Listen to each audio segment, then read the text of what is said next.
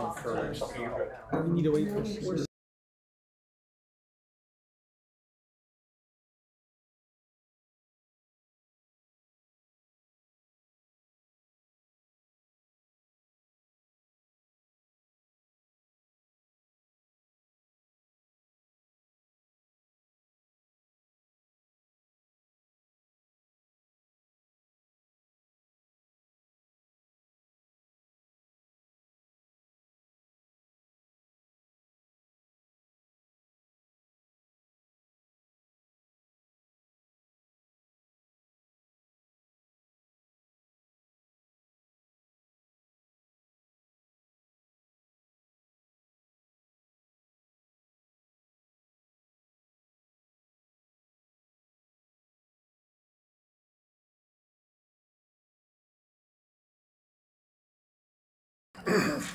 If we call this committee meeting to session, start with our Pledge of Allegiance for tonight. I pledge allegiance to the flag of the United States of America and to the republic for which it stands, one nation, under God, indivisible, with liberty and justice for all. And we will only do one roll call, so each individual committee does not have to do a roll call. We'll start. Mr. Boone. Present. Mrs. Campbell is absent. Ms. Bibla. Here. Mr. Nardone. Here. Mr. Brogna is absent. Mrs. McCurdy is absent. Mr. Swank is absent. Is Ms. Haddix on the phone today? There was no. Ms. Haddix is absent. Mr. Macri. Present. So individual committees do not have to do roll call. We're starting tonight with the Financial Planning Committee. Mr. Nardone. So we'll be looking to approve the minutes of March 9th of the Financial Planning Committee. Could you speak in a microphone, please? Yes, we'll be looking to approve the minutes of March 9th of the Financial Planning Committee. I have a motion for this. Let's also let the record reflect that Ms. Campbell has arrived. You need it. I'll make a motion. Motion. Is there a You second? need a second? Second myself. All in favor? All in favor? All in favor? Aye. And I'll be looking to, seeking approval, move the items 1, 2, and 3 to the April 20th meeting. Are there any questions from the board? Any questions? Oh, go ahead. Item 3, I'm assuming that's for the 2023-24 school year. Yes. Yes, it is.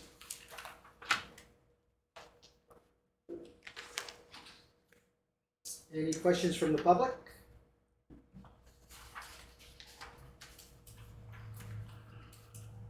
Motion. No questions from the public? Okay, we're looking for a motion to move these forward. So move. Motion. Second? Anybody? Second. Second. All in favor? All in favor? Aye. Now, we'll have a Tom Events Thank you. presentation. So, good afternoon, everyone. My name's Tom Benz. I'm the kind of the budget person here at Crestwood. Last presentation I made was in February. I'm going to give an update now, and what we'll do is I'll give an update on where our budget gap is, revenue versus expense. I'll explain what things happened since February to move that gap. Then I'll talk about what the remaining items are and timeline. At that point, the rest of the presentation is really going to be a shift towards a discussion on property tax increases and what they represent in revenue to the district, what it means to individual taxpayers when it comes to different values, comparisons to other districts, both in the county and across the state. So in February, I presented a budget gap of $2.7 million. Now here we are in April, and the gap has grown to $2.8 million. Now that doesn't seem like a lot in either direction. However, there was a lot of movement since then with different line items that resulted in the $100,000 additional gap. And that's what I'll discuss on this slide. So starting on the left, the positive changes that occurred since February is the earned income tax that the district receives from the local taxpayers is trending higher for a long enough period of time that we felt comfortable with adjusting that line item up a bit from where we had it in February. The state subsidies, as you probably all know, in March, the governor put out his budget is not a final budget, but a recommended budget, and that includes specific dollar amounts for what districts will get with special education, basic education funding, and then a new revenue source that may or may not happen that could help. So we should talk a little bit about this one because I know a lot of people are anxious to see how this may change things and how we would handle it. So because it was, the increase year over year was more similar to the increase we saw last year compared to the previous, which was a little higher than the typical trend for the last 5 or 6 years. But because it's a preliminary budget, we had to make a decision as to how much we wanted to bake into the budget, knowing that there's certainly a chance that could change, and there's history suggesting that it does change, and there's already a lot of articles out there, both from both sides of the aisle, about how it should change. The right side, as we talked about, is suggesting the total pie should get smaller. The left side suggesting the allocation should get shifted to favor more urban districts and potentially with districts like Crestwood. So we didn't feel comfortable putting it all in this budget. What we put in was, for the special education funding, we put in 75% of what the governor had in his budget. Basic education, we put 50%. If we get lucky and the state passes the budget in June before we have to pass our budget, we could plug in real numbers there. But lacking that unlikely outcome or real strong guidance that's kinds of consensus across the state, that number's probably not going to move much more between now and us finalizing the budget. Next item is support staff attrition. When I built the budget way back in October and November, initially, all the individual employees are loaded in there. And we do have a fair amount of turnover within our support staff. And as people leave and new people come in, they come at different wage points. So I went in and cleaned that up and chewed it up to see where we landed, and that did help the budget just a bit. Our teacher comp time, that continues to trend year over year positively from a budget perspective. So we reduced that, I think by about 50,000. The deadline for teacher retirements was March 1st. So we now have those names, and we could look at exactly what the severance costs are associated with those people, build that in the budget, which I did. And actually, I'm sorry, a little out of order. The severance change I have in the top right, because I actually had under budgeted that a little bit. So that hurt the budget just a bit. But the retiree backfill, once we knew who they really were, administration was able to look at it and say, well, this retiree we don't have to backfill for, this one we have to backfill for it. So we have that chewed up in there. That ended up being a positive. If you remember back in November, I had mentioned that the subsidy for transportation is one of the more difficult items for us to budget, to predict what it's going to be. But as you get closer to June, you get more guidance, you have more data, you can get more accurate. I had that in there at 1.35 million. We increased it to 1.5 million. So that helped a bit. And then this next one looks like a positive, but you need to put that in context. I have been talking about how we had $1.2 million budgeted in this fiscal year for COVID revenue, and we were going to use 1.4 next year and about 400,000 in 24-25. We did make an increase to next year's budget, pulling that 200 of the 400 in 24-25 back into 23-24. So while that helps us in this budget, it hurts us next year. So it's a trade-off there. So those were all the positives. On the negative side, we did have to increase the charter school cost a bit. That's still trending a little bit higher. And then once again, the third one's the big one on this slide. Our healthcare actuals are now, for 22-23, are now running $1.5 million over budget, trended out over 12 months. So while that affects not only our cash flow for this year, it also impacts our rates for next year. Because we are self-insured, and future rates are based on history, most specifically most recent history. So there was an adjustment there that frankly ate up a lot of the stuff on the left. Lane movement increase, what I mean there is for our teachers, as they earn additional educational credits, they're able to move left to right in their metrics and earn extra compensation. There was more classes being approved that I had assumed when I originally built the budget, so there was a small adjustment made there. And then I have maintenance capital increase. As you all know, and so I see a lot of people at work here know that we had trouble with the sewer here, and there's issues with roofs at the elementary school. So we spent some money on maintenance this year that's going to be gone. So we needed to put a little on the side for next year as well. We don't know what's going to happen. And we're not talking about millions of dollars to go buy new shiny things. This is stuff to keep the lights on and keep the schools open, to have some protection for whatever pops up next year, which there'll be something. What it's going to be, we don't know. But we felt we needed to have some couple bucks set aside. So I'm going to stop at this point and ask if there's any questions. And also take a drink. No? Okay. So what do we have left between now and June? We have been trying to renegotiate anything related to healthcare costs, whether it's with our primary insurance carriers, the healthcare brokers, pharmaceuticals, stop-loss carriers. That's continuing. We've been having discussions with bargaining units. Obviously, the property tax consideration, which will be the big theme of this presentation, furlough considerations, the Crestwood Cyber Academy, actually the last three. The Crestwood Cyber Academy, advertising, and building blocks are areas that could generate additional revenue for the district at some point. Probably not soon enough to help with next year's budget, but maybe the year after. So I just want people to be aware that that's being worked on. And then we have the outside influencers. We talked about the state subsidy. We'll continue to monitor what we hear and what any of our state reps may tell us about what they think is going to happen with that preliminary budget. And we'll keep an eye on that earned income tax. And hopefully it continues to trend better, but frankly it could trend worse too. So that could go either way. There's nothing any of us could do about that other than watch it and adjust. Okay.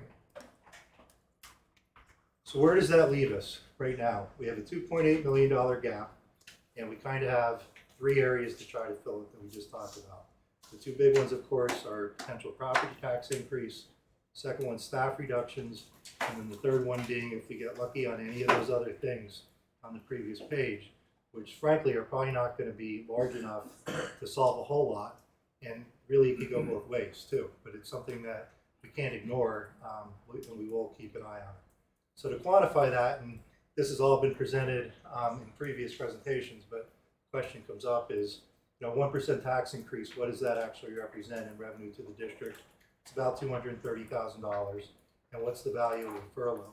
Well, for the members of the CEO, per furlough would be about $103,000 expense savings in 23-24. That number seems a little light to you. It's probably because when you do a furlough, you have to also budget the unemployment comp that the district has to pay when they're gone for 1 year. After that expense will go away. So that's where we are. So from a timeline perspective, where do we go from here? Well, in May, proposed final budget needs to be presented and approved by the board. That budget is non-binding and it does not need to be balanced. But it does need to be available for public review for 30 days. It'll be on both the district website and in the business office. And then come June, a final budget needs to be passed, which is binding and must be balanced. So that's the budget timeline. From a expectation, I see Mr. Darwin's here and he's very disappointed I wasn't here last month to present. I want to set an expectation going forward for me. I will probably do a presentation in May, but I would expect it to be light. Today's is pretty meaty, frankly, but next month I'm not expecting there to be too much. So it'll probably be very quick. I may give an update on our third-party audit that has now been finalized and filed with the state. I'll give some highlights from that. As a preview, I'll tell you it was clean, but there's a lot more detail we could discuss if the board wants me to do that in May. And then in June, we'll see. In June, probably a little more. Okay. All right, on to property tax increase. We know 5.1 is the highest the district or the board's allowed to go per state law. Of course, if they don't increase it at all, there's no extra revenue to the district. A 2.5% tax increase would be worth about $570,000. 3% about 700, 4.25 approaching $1 million, and 5.1 we max out approaching 1.2 million. So that's as high as they could possibly go. That doesn't mean they will go to 5.1 or that they would do 0, but just to put it in financial context for you, that's what the tax increase represents in revenue to the district, with their goal of filling that $2.8 million gap. Questions here? Okay, from a historical perspective, I'll have trouble seeing a little on this one. This shows the property tax, both the real estate mills and the year-over-year increase going back from 16 and 17 through 22, 23. And you'll see that the yellow line graph, that's your year-over-year increase. And it jumped around a little. The bar graphs, as you'd expect, would go up a little year, at least most years, to show our millage. So that's just a quick historical view. So what that means in dollars to a homeowner historically, and there's a lot of graphs and there's some eye charts coming up. I'm not going to go through every number on them, but I'm just going to explain what type of information is on the slide. When Damien gets that presented on the district site tomorrow, you can go and hash it and check my math and email me if you see anything wrong. Well, let's stick with the $400,000 home example. This is just school taxes. From a school tax perspective, a $400,000 home in 2018-19, the homeowner would have to pay $4,100 or $4,150. And you fast forward to 22-23, that's up to $4,813. It's about a $700 increase during that time frame. That makes sense to everyone what I'm trying to show? Yep. So this is one that's definitely in our chart.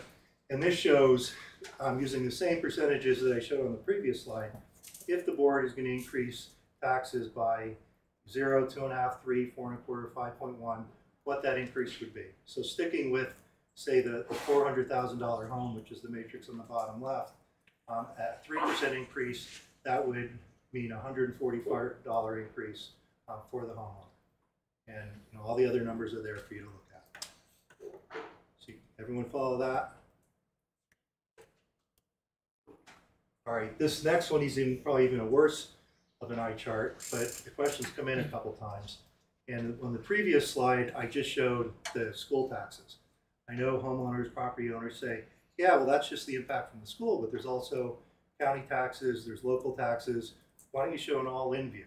So that's what this slide intends to do. Same thing, $400,000 home. If you have a 0%, 2, 3, 4.25, 5.1 school tax increase, what's the total impact to the $400,000 or whatever home? So in that case, you're going to get a higher number. I'm using my 3% example. Now you're looking at a $218 increase. So how did I do that? Well, the county already announced that they're increasing property taxes by 2.99%. So that's baked in here. The municipals, they're all different. The 9 municipalities in the district, they all have different millage rates and tax rates. So 7 of them didn't change year over year. 2 did. Wright Township increased, but it was by voter referendum. Whitehaven increased, but it was because they took over the garbage, the private garbage service, and that bill no longer needs to be paid by the homeowner. So frankly, I just ignored those because they weren't typical increases that just kind of get imposed. There was nuances to them. So I left them out, but you could see what the increase would be from an all-in perspective. Questions?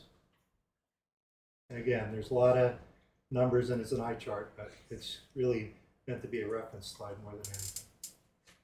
Okay, slides like this have been presented in the past, where it compares Crestwood's millage to the other, the millage of the other districts in the county.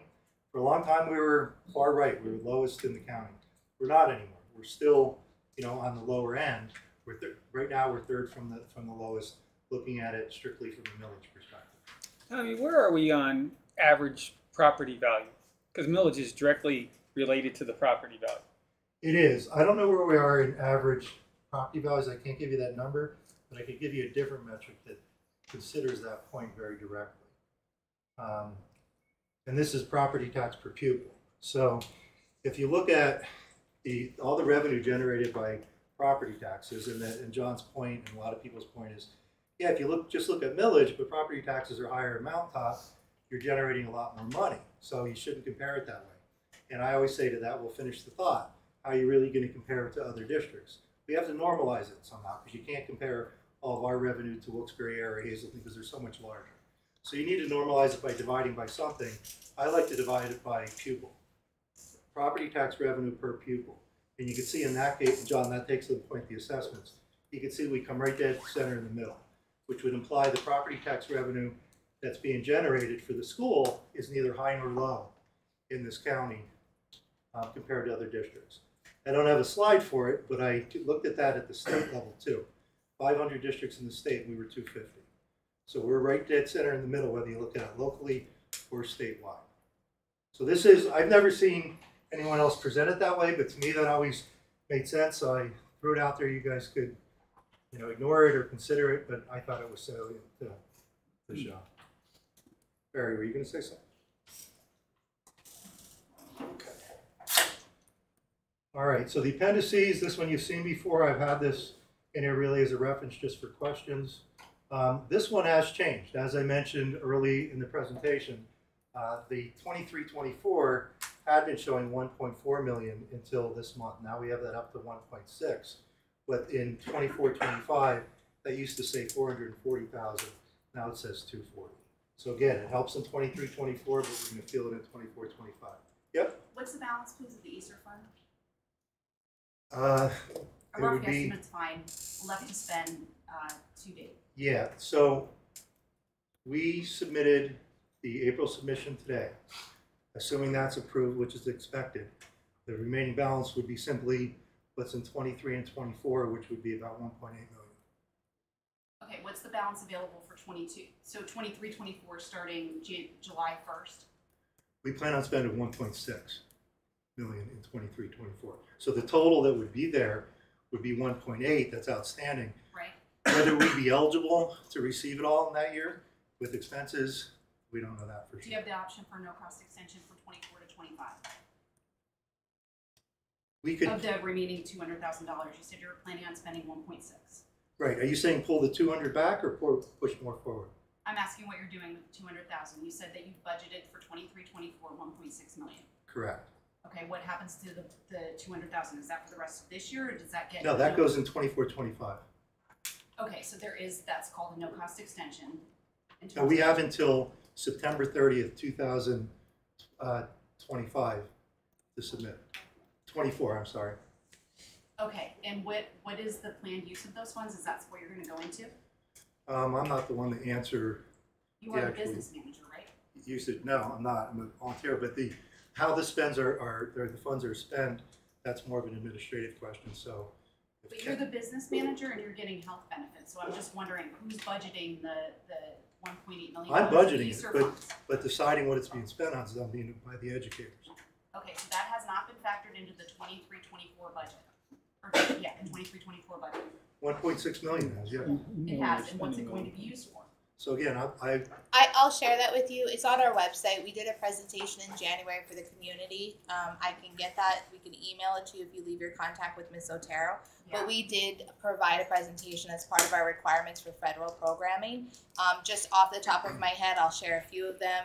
It's they're broken down into learning loss. It's also broken down to a social worker, social studies teacher, business teacher, comp time. Those are just some quick highlights, but we did go over it in January, and if you want to leave your email, we can do that, or you can find it on the website. Okay, well, I have some other issues to address later on, but I'll just say right now the transparency with the CSD website is pretty poor right now. All of the 2023 board meeting minutes are not there, not available. Only a few of the 2023 agendas have been posted for beginning in January of 2023. There are budgets missing from I don't know how many years, so there's a lot of information missing, and the public would like some transparency around these issues. So really getting Stephanie in there and working on that website and getting all of that information made available to the public so we can make sense of these numbers would be really helpful, and I'd appreciate it. Thanks.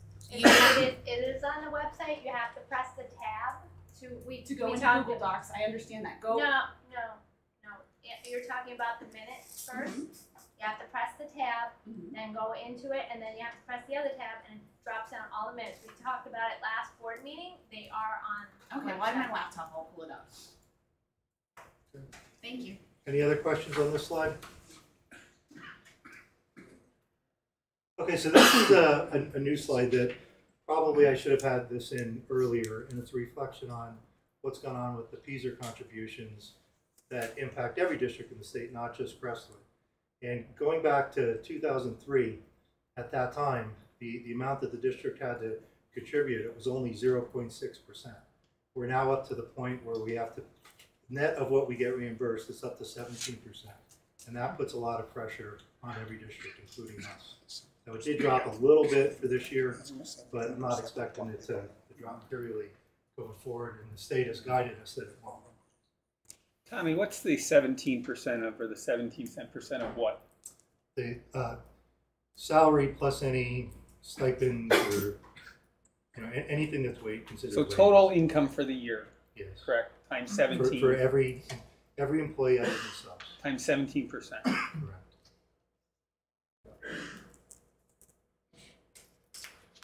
Okay, and I think this might be my last slide.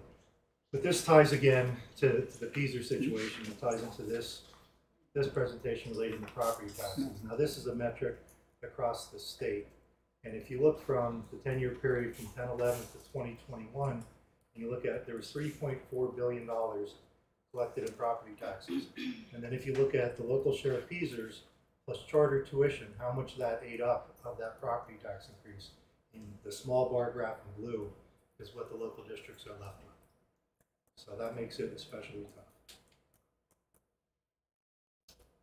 Okay, there's one more slide. Salary distribution by category for within the total budget. This is something has been seen in the past. Obviously, the largest spend for salaries is with the CEA at just a little over 15 million. Support staff comes in at 2.7, admin at 1.3, co-curricular a little shy of 500, and confidential secretaries a little over 900,000, and then you can see the average salaries listed. And John, to your point, that salary listed there is all in, so that includes stipends, comp time, cyber coaching, everything, overtime for support staff. It's not a base salary number, it's an all-in number. That's the number the state uses to basically back bill us, the 17% for the back bill. It's an all-in number. Okay, any other questions? So who is the business manager of the school district? I'll let Natasha answer that one. So the board had approved, I don't remember what month it was, but a couple months ago we have this business consultant. It's from School Business, that's the name of it, consultant. His name is Joe Caputo. So we contract with him, and then specifically the conversations with him plus Tommy Benz together. We don't have a dedicated business manager, but we do have two people that are working together for budgeting in that process. So why isn't Mr. Caputo giving the budget presentation? Because Tommy's part of his function is the budget, so he fully focuses on our budget with the business consultant, but Tommy has been doing all of our budget presentations since October? November. So he's been doing that. So I could volunteer to give Mr. Caputo's budget presentation? No, it's not Mr. Caputo's budget presentation. This is Tommy Benz's presentation to the board of directors on the budget. That's really confusing. Is Tommy or Mr. Benz a 1099 employee? No, I'm a volunteer. How is the school, whatever this role is, how are the health insurance benefits funded? Is it funded through the union contract, or is it funded as a 1099 employee?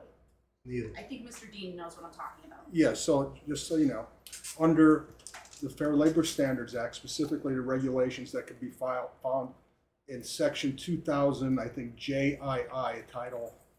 2000. That's the section. JII. Okay. It's definitely section 2000. I may be wrong on the subheadings. Of the Fair Labor Standards Act. Fair Labor Standards Act specifically provides the method for a volunteer for a public entity. Secondly, under United States Treasury regulations, Mr. Benz, or any volunteer, I don't mean to single out Mr. Benz. Any of us could do it, yes. Any volunteer has the ability to receive group health insurance. So that's blessed by the federal government. I spoke to the federal government to ensure that I read the regs correctly, United States Treasury, as well as the Fair Labor Standards Act. Okay. So Mr. Benz's qualifications are impeccable. I don't care about his college. That's a Second, personnel issue. I'm asking let me you about the finish. job. And secondly, I've worked with Mr. Caputo Yes. ad hoc in other districts. He does a fantastic job for his role. And finally, and I've interviewed business managers for many other districts, including Crestwood, is that a business manager of Mr. Benz's qualifications or similar qualifications would cost the district between $150,000 and $200,000 all in. So I think we're getting a bargain here. No, that's absolutely not true in terms of what a business manager is paid on average for a public school district in the United States. You're talking about qualifications in the private sector versus small No, business I disagree with you, skills. ma'am. That salary is not correct. Ma'am, You can check the Bureau of Labor statistics on that. Ma'am, I'm not talking about private industry. Public school districts in northeastern Are Pennsylvania. paid $150,000 to $200,000. No, I said all in. That includes benefits. Typically, for example, the business manager in the Mahanoy Area School District, budget $17 million. His salary is $118,000 plus benefits. So that takes him to probably 160, 170 in a $17 million district. The business manager, when Mr. Malone was here, and I've always been a fan of Mr. Malone, I know some out there are not, he was at 125 with no benefits, I believe.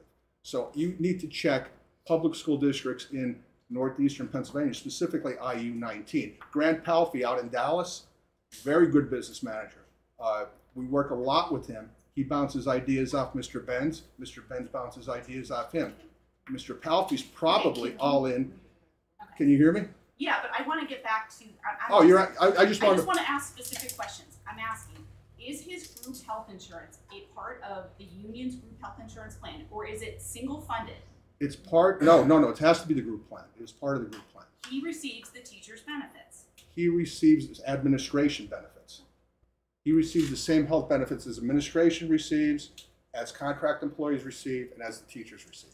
Okay, so I'm just going to say from an actuarial standpoint, the risk involved with hiring a person of that age with whatever qualifications we claim to have here as a volunteer for $1 would have been far more beneficial to pay him a salary than to pay for his health benefits under the group plan.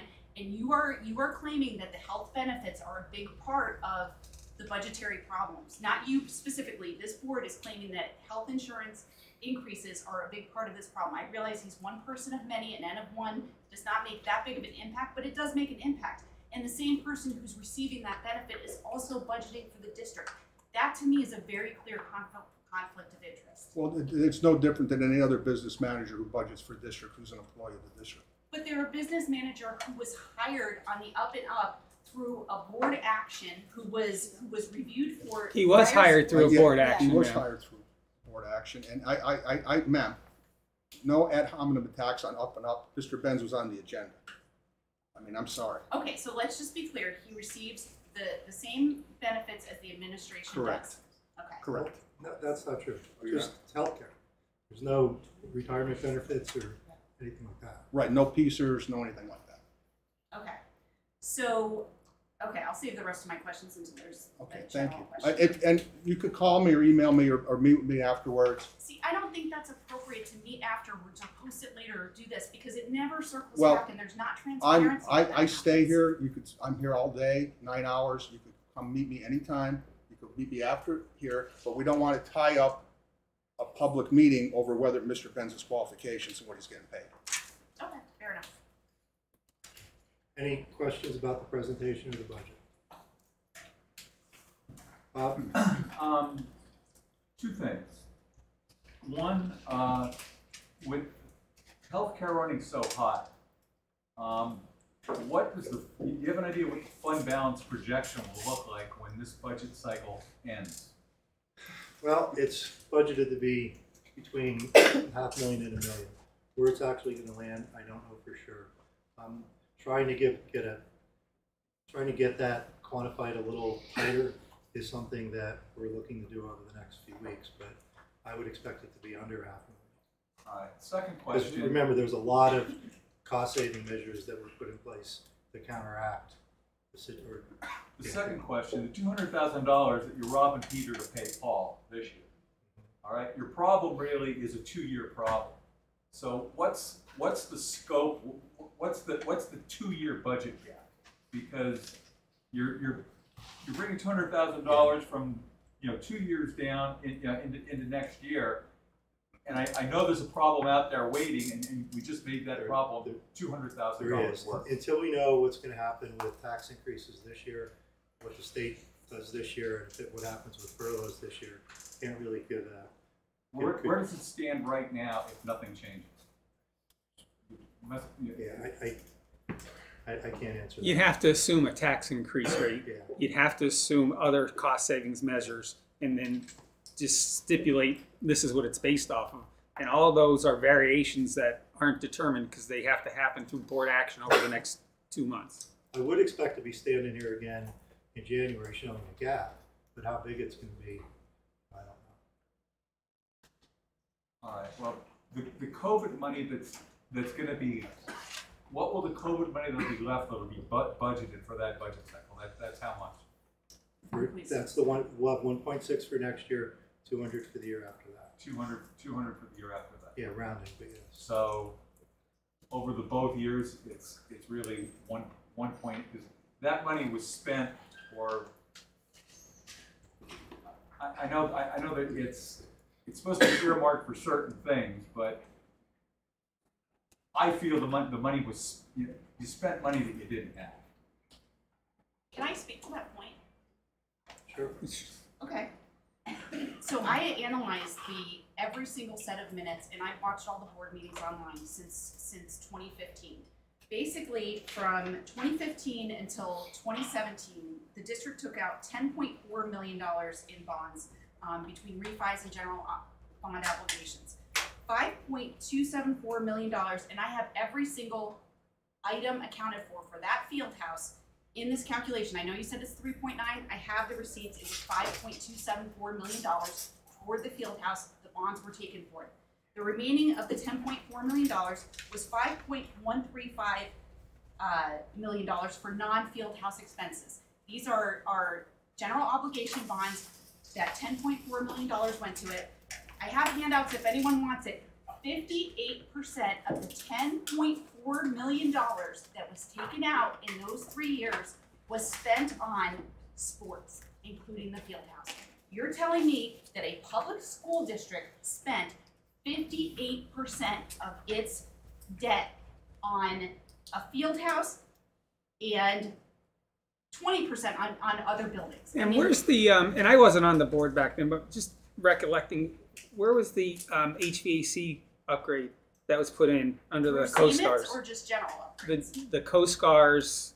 Okay, the co-stars thing happened in 2019. Basically what we did is we refied our entire debt in 2019, Jack? Yeah, I have it all right here. I'm sure you're right on the year. I know. Isn't that crazy that someone in the public had to dig through all this to find it? But anyway, well, I'm sorry, but the years fly by. So in, let's see, October of 2019, the entire debt was refied at $19.5 million. So that included approximately $8 million for Siemens. For the Siemens. For the project upgrade. Yes, okay. exactly. Between the three schools. I don't necessarily agree with the numbers, all the other numbers, but the $8 million I definitely agree with. Yes. There's $8 million for Siemens.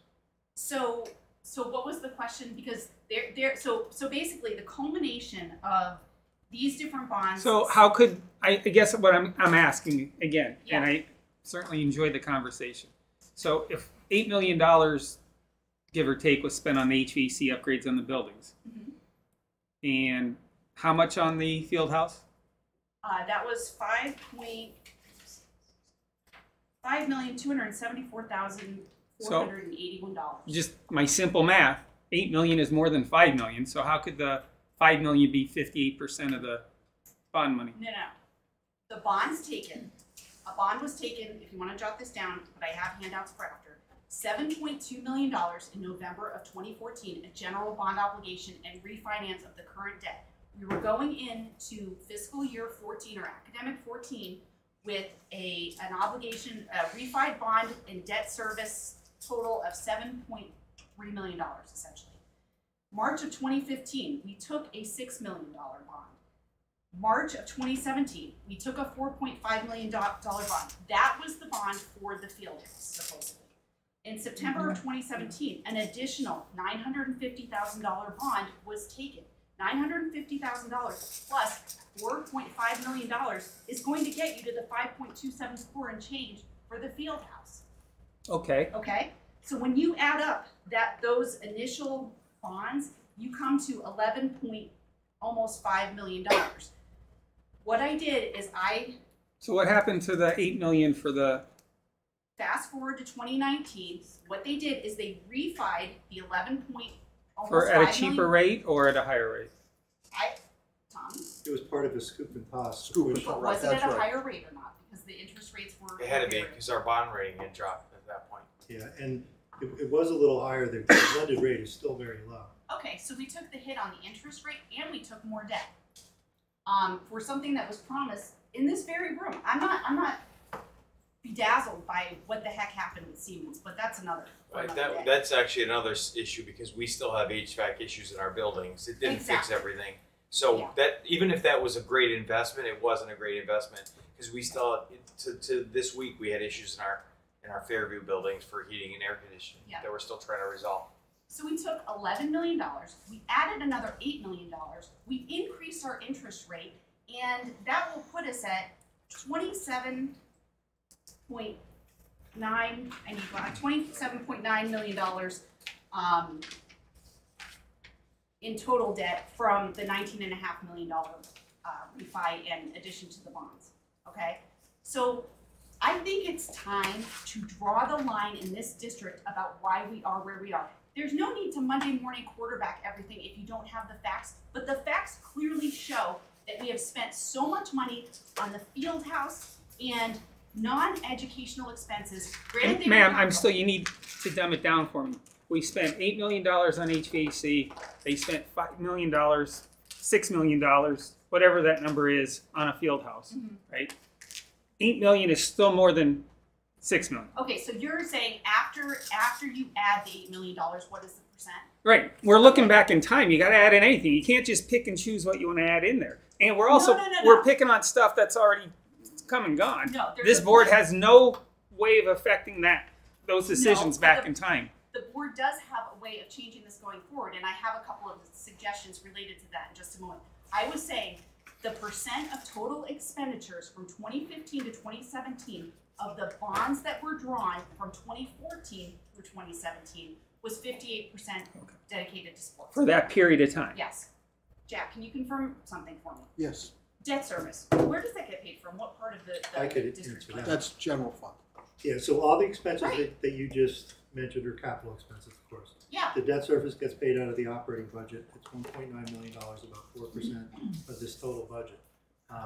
Our debt service as a percentage of the total operating budget is 4%, as I said. The average in the state is 14%. It depends on the year. It may vary a little bit, but across the 500, I forget which year I looked at. I'm assuming 21, I have the debt 22. service for every single year going back, For except all- for the 2 years that For were all in the- 500 districts? Yeah. And so So for it should be 4% 2023, here. it's approximately $2 million. No, as a in- percentage of the operating budget. Okay, so here's the thing. You took from 2014 to 2017 bonds totaling almost $11 million. You spent 58% on sports in the field house, okay? But again, we spent $8 million on Stop. infrastructure. I'm trying to help people understand how we got here. You created an inordinate amount of debt service because of ballooning payments and a whole host of reasons, and then you stepped into it when you went to 2019 and refied at a higher rate and added more debt to a company that didn't do very productive things. We'll just leave it at that. So my point is that 58% went to sports, and we have to pay debt service on the loans that we took to pay for all of those things that went to sports. Where does the debt service come from? The general fund. Guess what? In 2014, is what blew my mind here. We started in actually academic year ending 6/30/2016, $6.1 million was in the unassigned general fund balance. Okay? Then it goes down to 4.8, and then it creeps down. But the capital budget's in a restricted fund. It wouldn't be included Your in those debt numbers. service, the bonds you took to pay, even if it's for the capital things, if they're general obligation bonds, have to be paid from the general fund, which is now The written debt down. service does, but when you listed the $6 million number, or whatever you stated, you ignored the restricted account. That's where the capital funds lie.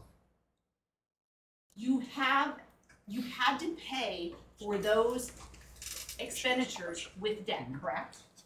Yes, And you have to pay the debt service on it. yes, and And the debt service comes from the general fund, and you started with $6.1 million, and you came to 2023 with a measly $867,000.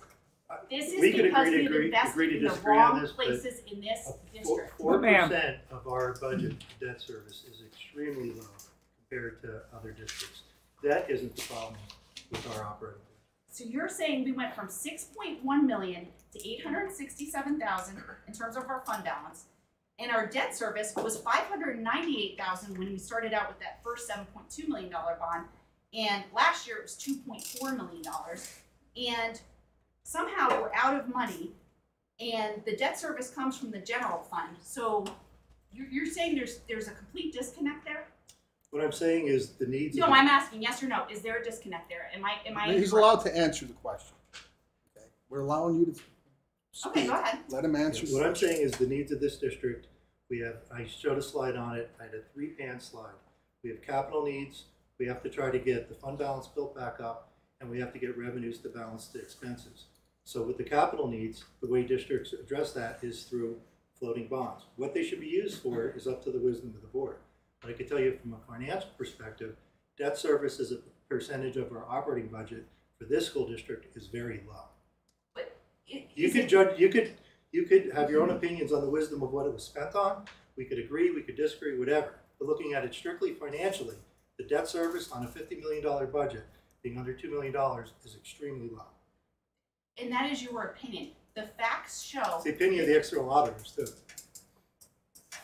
The facts show that we have a measly fund balance. We have a debt service that has to come from that fund. And we have spent a lot of money on the field house and some other expenses that were not focused on education. So let's just leave it at that and let me step forward. Now, I want people to understand and be clear. We are in the situation that we are in because of It's not because of debt. I'll never agree with that. okay, well Our debt that's is right. I'm extremely never gonna low. agree that it's not because of debt and because of the Taj Mahal out there, okay? Let's have a So- question over here. Matt, we have a question over here. So Yeah. I think the moral of the story and what has been expressed in previous meetings as well is that we want a long-term solution, and I really don't get a feel for any of that. Like, where are we headed for the future? Is it going to be continued with how, she's talking about there's a bigger priority on some things that a lot of people don't necessarily agree with? Or is there some sort of plan? I'm not comfortable with the plan. Well, there is no plan for getting back on our feet and getting back to where we need to be. And honestly, that's what we're struggling with. And we do agree. I mean, I don't think there's a person on this board that doesn't want a long-term plan. And we've months now been talking about how do we move forward, because things are horrible. Like you said, they don't look good. They're horrible. I mean, they really are. And I mean, I was against the field house. I know there's other people on this board that were against the field house. Many of us are in the sucky position we're in sitting on this board because of that stupid field house. So I mean, I'm not arguing with you with that at all, but there's a lot of things I wish I could go back in time and change, but none of us have the authority to do that. So right now, but I agree with you, we have to have a long-term plan. We have to, there hasn't been one, and that's what we're trying to figure out. And, I mean, Rick, go ahead, I mean, there's options for long-term plan. Some are bad, some are worse, and I mean, I hate to say it, but Can I give an Other than example? furloughs and raising taxes, raising taxes is obvious. I mean, everything goes up. Grocery store goes up. Everything does. Yeah. You want to furlough teachers, that's gonna correct this problem. Let's say we correct the problem right now immediately. What's for next year, what's for 5 Right, years, what's for agreed. 10 years? Right. Where's the numbers? Well, but I mean, and I mean, that's, and I agree with what they're saying, we can't have a strict budget in 2-3 years I to know, figure out. well, even But you're right, it's bad, because next There's- year, there's we know we're losing 1.6 million right off the bat, that was on the chart, we know that's gone. We know there'll be salary increases next year, so we know that's going up. The way this health insurance is going, it's gonna be even higher next year. I don't see how we're gonna continue to afford this, so no, things are bad, and there's a point where, in my mind, where's the line too that we're hurting the kids? Where's the point that it's better to let the state come in and just fix everything? Because we're gonna hurt the kids worse than the state is. And that's a discussion we've had. I'm not saying it's right. I'm not saying that's what we should do. But it's discussions we've had because things are not good. I did not come. The lady in the back's been trying for a while. I just have a question. When I went here, there were a bunch of homes from the entrance down going towards McDonald's, and I know the guys bought it and demolished them. Can we look at selling those to bring in revenue? That will increase the tax revenue also, because land is sitting there, it has to be cut, but there could be homes on them generating more revenue. That was one of my thoughts for generating revenue. I would just like to say a couple of things. The way the structure is set up, where there's new people on the board every few years, as an elected official and people that run for boards may not have what it really takes to look at long-term strategic planning. Not dismissing their intellect or their experience. But if we put, and I thought I wanted to do that, let's put a long-term plan together to improve the financial stability for the next 5 to 7 years. We can do that. We can do that. I know how to do that. But the board's going to change in a couple of years. People are going to come in. No, not a couple of years, a couple of months. And it's going to change. But it will be in a It's gonna couple of months, even if continually this change. plan gets approved. And someone asked at the last session that we had a really good discussion about long-term planning. How do you long-term plan when we've had 3 superintendents? I'm on the board, it's my 4th year. 3 superintendents and 3 business managers. I don't have the answer to that. I didn't get elected to sit here and just work on replacing people. We wanted to make a long-term plan and a pandemic.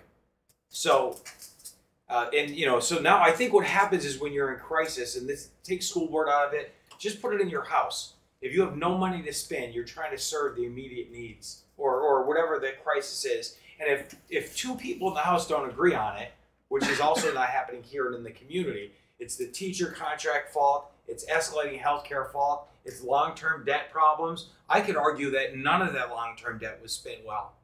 Because Siemens we have no energy efficiency that we're proving out of the Siemens deal. And our board president, subsequent to that, wanted to extend that contract. And thank God we voted that down.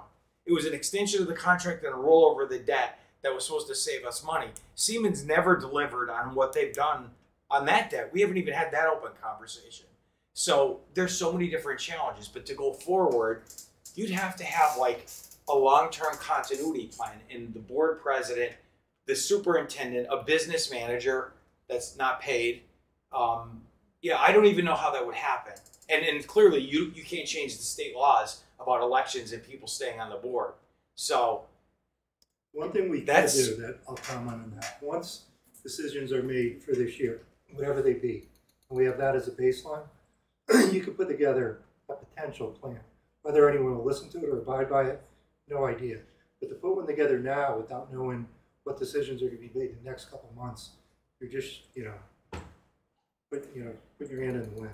I did come with some solutions, if I may offer them, believe it or not. So I work with PDE almost daily. I understand how the funds work. I understand how transfers work. I understand how grants work. I do it all day, every day. I've offered my assistance to this district with grants. I founded the Crestwood Education Foundation and got that ball rolling. So let me tell you, after we stepped into the Siemens deal in 2019 and then COVID happened, all of this money has been poured back into grants to provide any number of entities with options to address their debt issues, address their energy issues. Because of the bipartisan infrastructure bill that was passed in November of 2022, the Department of Energy actually put in place a funding opportunity announcement for energy improvements at public K-12 school facilities. Unfortunately, the grant was due this month. I'm guessing that no one here was aware of that. What you could have done is you could have gone back to Siemens and said, hey, we paid you $8 million to get us energy efficient. You owe us at least to partner with us on this grant so that we get it and get, you know, a couple $1 million to at least address some of these infrastructure issues at the school. That's a couple $1 million right there. Wyoming area, I spoke with someone there today. They have their LCC and Lackawanna College folks certified, so they're teaching the kids in the school instead of sending the kids out on a daily basis for dual enrollment. So I would bet, and I haven't had a chance to look because I've been too busy picking at these numbers, that there would be a grant to get K-12 teachers college certified so that you could bring these kids back into the school and do the dual enrollment from their home school. I filed for that grant, by the way. We have not heard from that. For Department of Energy or for? Their dual education grant. I did file that for the district. So you're pending notification? That's correct. Okay. Yep. So here's the thing. I have a single after-school program, okay? We have a portfolio of grants that supports that over a 5-year period.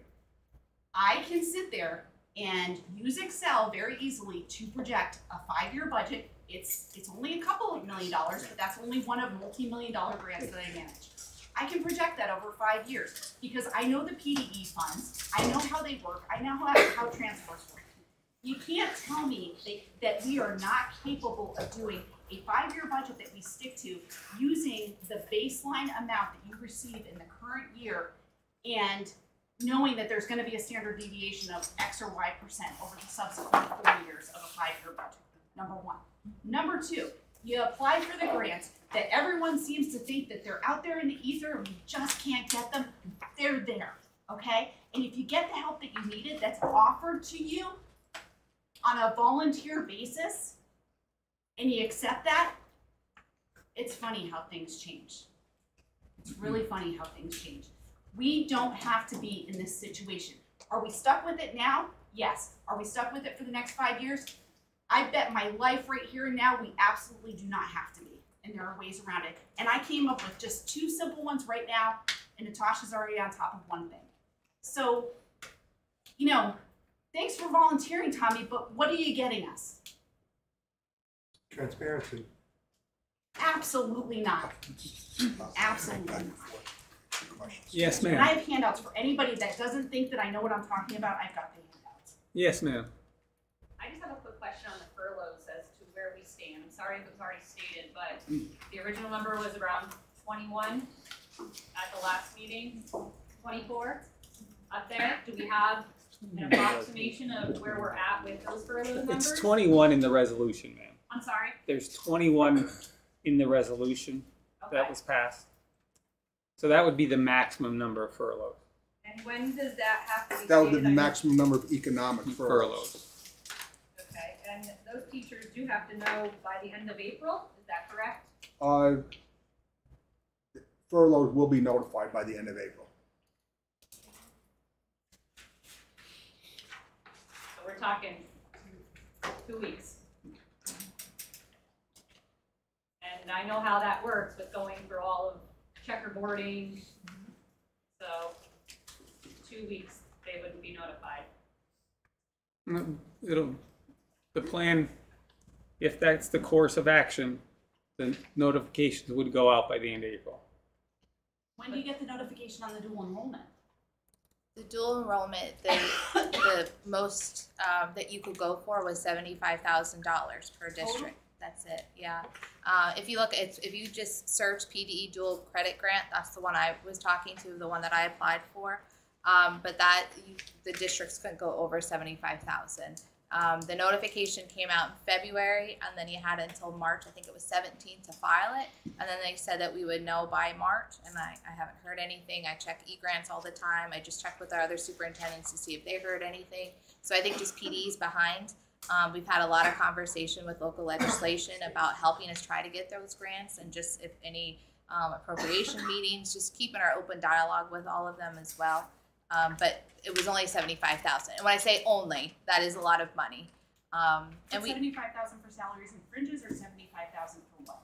It's 75,000. It could be used for transportation. It could be used for the students. So if we decided to keep the Young Scholars Program and the students need transportation, it would be for tuition for the students. It could be for a salary for a teacher. They would need to be certified for that. It also could be for books. So there was a lot of different criteria, but it also is done like on a point system. So when you go to look at that, you'll see how it's graded. So based upon the budget, what we asked for, what kind of program we currently have, which we have one program now. So schools that don't have that program probably are going to be higher on the list. Yep. So it just really just depends on how we file. So unfortunately, we haven't heard anything yet. And can you tell me the name, please, again? The grant, it's Dual- under PDE dual enrollment grant. Yep. If you search that, you'll find it there. Thank you. Ma'am, were you done with your questions? Yeah, I think so. Thank you. I just had a question with the program, with art and library. I understand cutting them, you're cutting that position, that teacher's salary benefits, and that probably saves the most money, but how much is funded for the actual program? Like how much in our budget do we spend on our elementary libraries? For like supplies, is that what you're looking Yeah, for? like books and to fund that program. Like, I don't have that, honestly, that number with you unless maybe one of our principals know what we budget for supplies. If that strictly would be the savings that we're quantifying is for the actual reduction of the staff member. right, so we're not saving anything really. The by staff cutting member. The program, just like that staff member's. I don't know what the So we're supply taking amount is. programs away. I know the position is where the money is. It's the person, it's their salary, their benefits. But we're gonna remove the program from the kids to just get rid of that one person.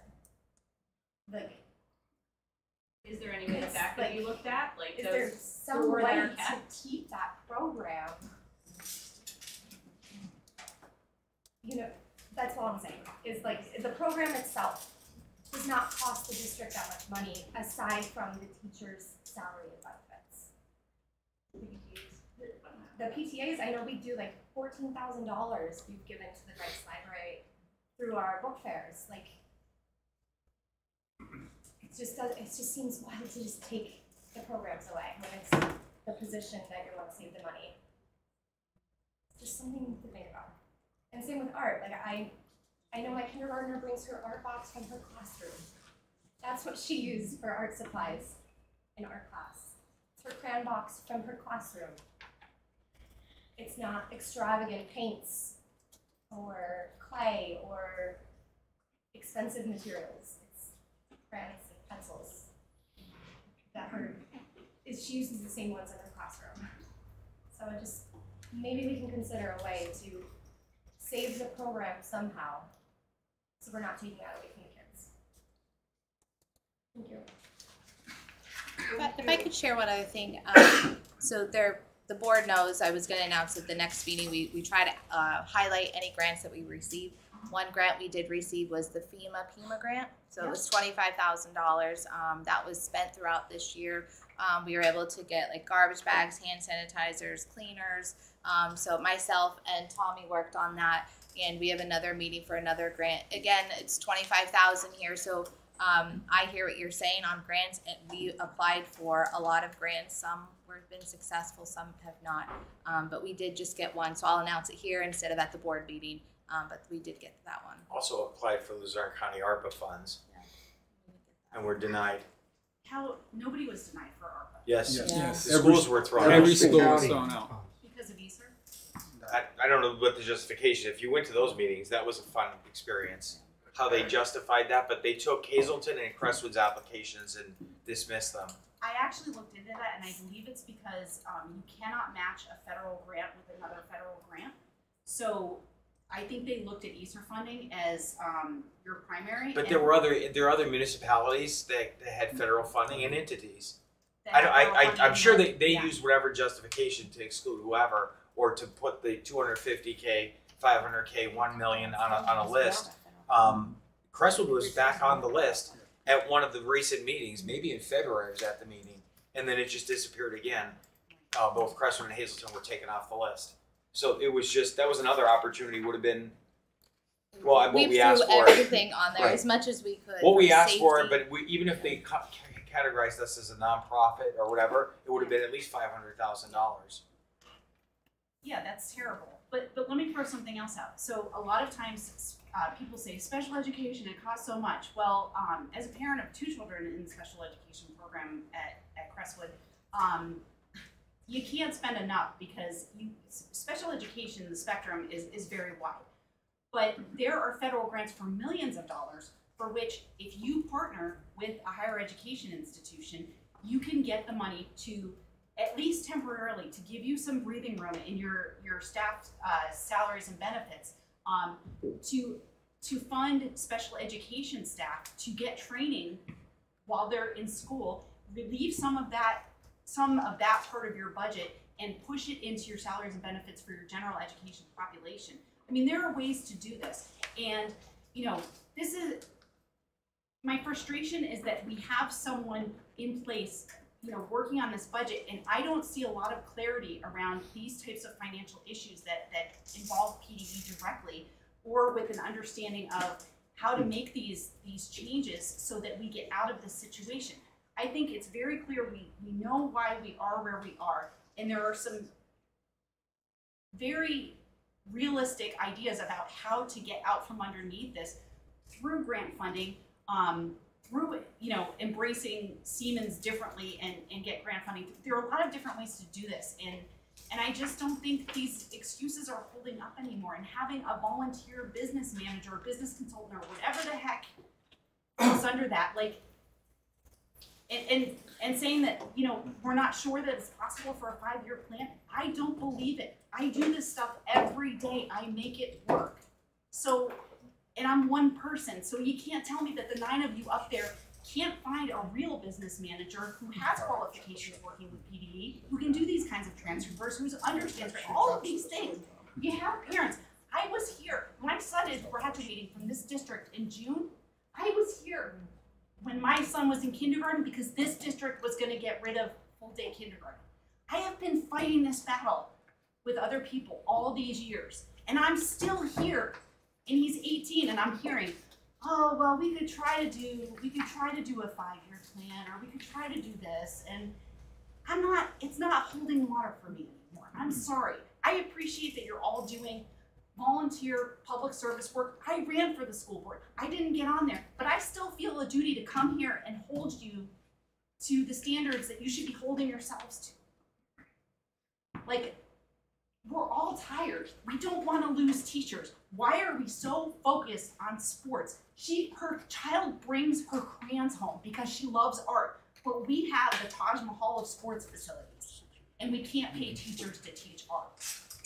We ought to be ashamed. I am ashamed, and I'm not even on this board.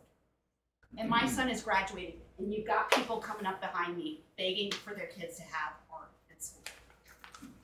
It's just enough already. Appreciate the input, man. And we certainly are open to all ideas and suggestions. We certainly will take any assistance in grant writing. If you want to donate time and support grant writing ideas, you come across some, please share them. Mrs. Alonso will always be open to those opportunities. I will do that. Right? Please feel free. Grants are terrific, and it would certainly help you moving forward, but your core issue is recurring expenses versus recurring revenue. I mean, a grant could help you for a year, 2 years, 3 years, maybe, but as long as expenses, recurring expenses rise quicker than recurring revenue, you're going to be here every year. But you can buy yourself time and some breathing room. Well, that's called kicking the can down the road, which they've done for the last 6 or 7 years. But not with a You've got to 5-year fix it. You've got to fix the problem. The problem is any other expenses exceed revenue. Any other questions? Move to adjourn. Motion. Second. All in favor? Aye. Meeting adjourned. No, committee meeting. Committee meeting. Not yet, Mark. Human Resources. I'll be making a motion to approve the minutes of the March 9th, 2023 Human Resources Committee meeting. I so move. Second. All in favor? Aye. I will be looking for a motion to move forward items 1 through 8 on the Human Resources Committee. Motion. Any questions from the board?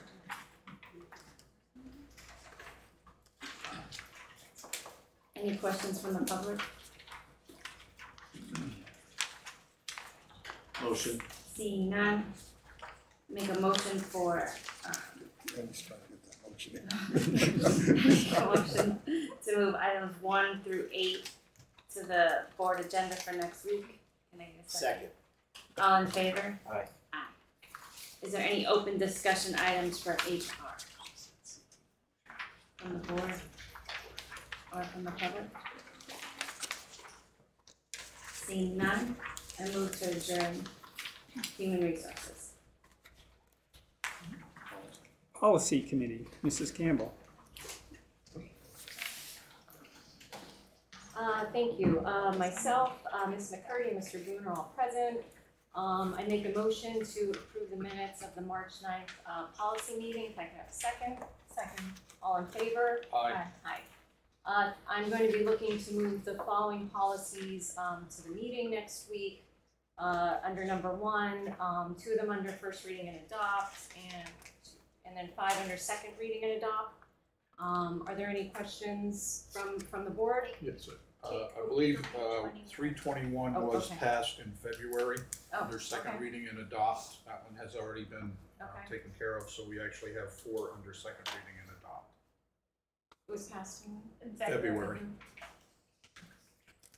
Do you have any updates on any of these for what you're changing, if this is just? Sure. Extracurricular, Jack and I reviewed it, and we're more just trying to make it more specific, more clear. Trauma-informed approach, I know was reviewed by the principals and has more to do with training of the teachers and students. The second reading down here, I know we reviewed, I don't know if anyone, hazing, bullying now is going into cyberbullying other than just in the school. Physical examination has more to do with new employees have to get a physical examination and has more to do with definitions. And then the sponsorship agreements are what we talked about, and really in the previous meetings. Okay. Any questions from the public on the policies? I would like to just ask about the sponsorship agreements. There was mention in that policy about naming rights to the field house, for example, or anything else. And I think it mentioned that someone could pay a certain amount of money and maybe have those rights, into infinity, right? As long as that building exists. I'm wondering why we wouldn't consider doing something on maybe an annual basis. I mean, I understand that maybe to some that might seem disruptive, but I'm just wondering if having that as an opportunity to raise revenue, significantly raise revenue, and have it become something where different organizations in the community will be putting more and more money, sort of an auction or something like to that effect. Yeah, no, I mean, I think that's a valid point. I mean, nothing set up that a naming right is forever. Like, any naming right we set up, we would set A yearly fee. a set contract for. You know what I mean? Kind of like with the sign up front. Language, maybe I misread it. Kind of like the sign up front, we set, is it by month or? 500. But per month we Per did, month. correct, Per per month, month. right. So we set up a timeline on that, like per month. So if someone came and said, hey, I want to name the field house, we would set up, what does that mean? You know, so. Depends on what they offer. The difference is the sign out front, like FNCB donated the money for that. And it cost the district nothing and they got permanent naming rights. If you put a name on a building, and I'm just speculating here, it should only be for a short term, Right. not infinity, but it has to be a term because you can't turn that Right. around every year either. There's got to be something more structurally and with an identity and a certain dollar amount. It wouldn't be that, I wouldn't suggest year to year, but advertising on the billboard and stuff like that, I think those can just be ongoing. I have the policy here in front of me, and one of the items states that generally a sponsorship agreement shall not have a term greater than 10 years or provide for automatic renewals or extensions, nor shall it allow for payments to the district during periods beyond the term of the contract or in excess of the prorated benefit and so on.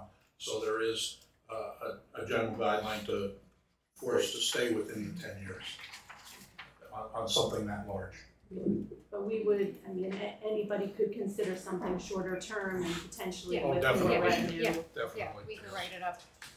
Yeah, the thing is, you are, as we talked before, though, it would be board to board, you know, I mean, and. Sure. Yeah. Thank you. Ms. Otero, did you email those to the board Yes, I did. today? Yep, everybody got a copy today, and they'll be on after this meeting today, they'll be on the website. Thank you. So any questions from the public on these policies? I have a really quick question about the trauma-informed approach policy. It may be dumb, but where did that policy originate from? Like, where's that, is that from the Yeah. Yes. PSBA. PD? PSBA. But I'm under the understanding that it's not for training for teachers. Right. That we are developing curriculum, and we are actually, then we have to teach something additional. Like the way Is that correct? The way that I read it is, you know, like I teach math in the district, and the way that when I was reading that policy, I think I'm gonna have to embed it, like this trauma approach somehow in my math curriculum. So I'm wondering how I'm gonna do that, you know, because it's math. Kind of like no drama, you know, but. It states that the teachers will be developing curriculums. And then you said it was for our training, but that's how I read it. I mean, you guys obviously read it through a teacher, you know, and I read it, and how we, you know, and I read the parts of how each student was gonna be treated on a case by case basis. Stuff like that when we had rhythm, or when the kids were going on, like, I don't know.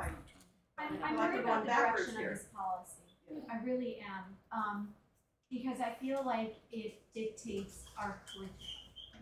Well, yeah, and I don't think that's, and I'm glad you brought it up, because I can't say that's how I read it, but that's definitely something I think we're gonna have to go back with the principals then and discuss, because that wasn't the intent that I was kind of explained in what I was under. But yeah, if there's some words we have to take out, because yeah, you can't, we shouldn't be teaching trauma approach into math. Right, yeah, I have 100.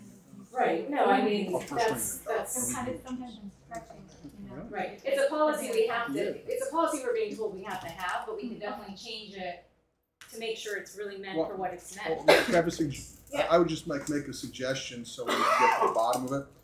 Why don't you just make it first reading, and that way you could have a month to address the concerns instead of first reading and adopt, that you could amend that motion for the board meeting.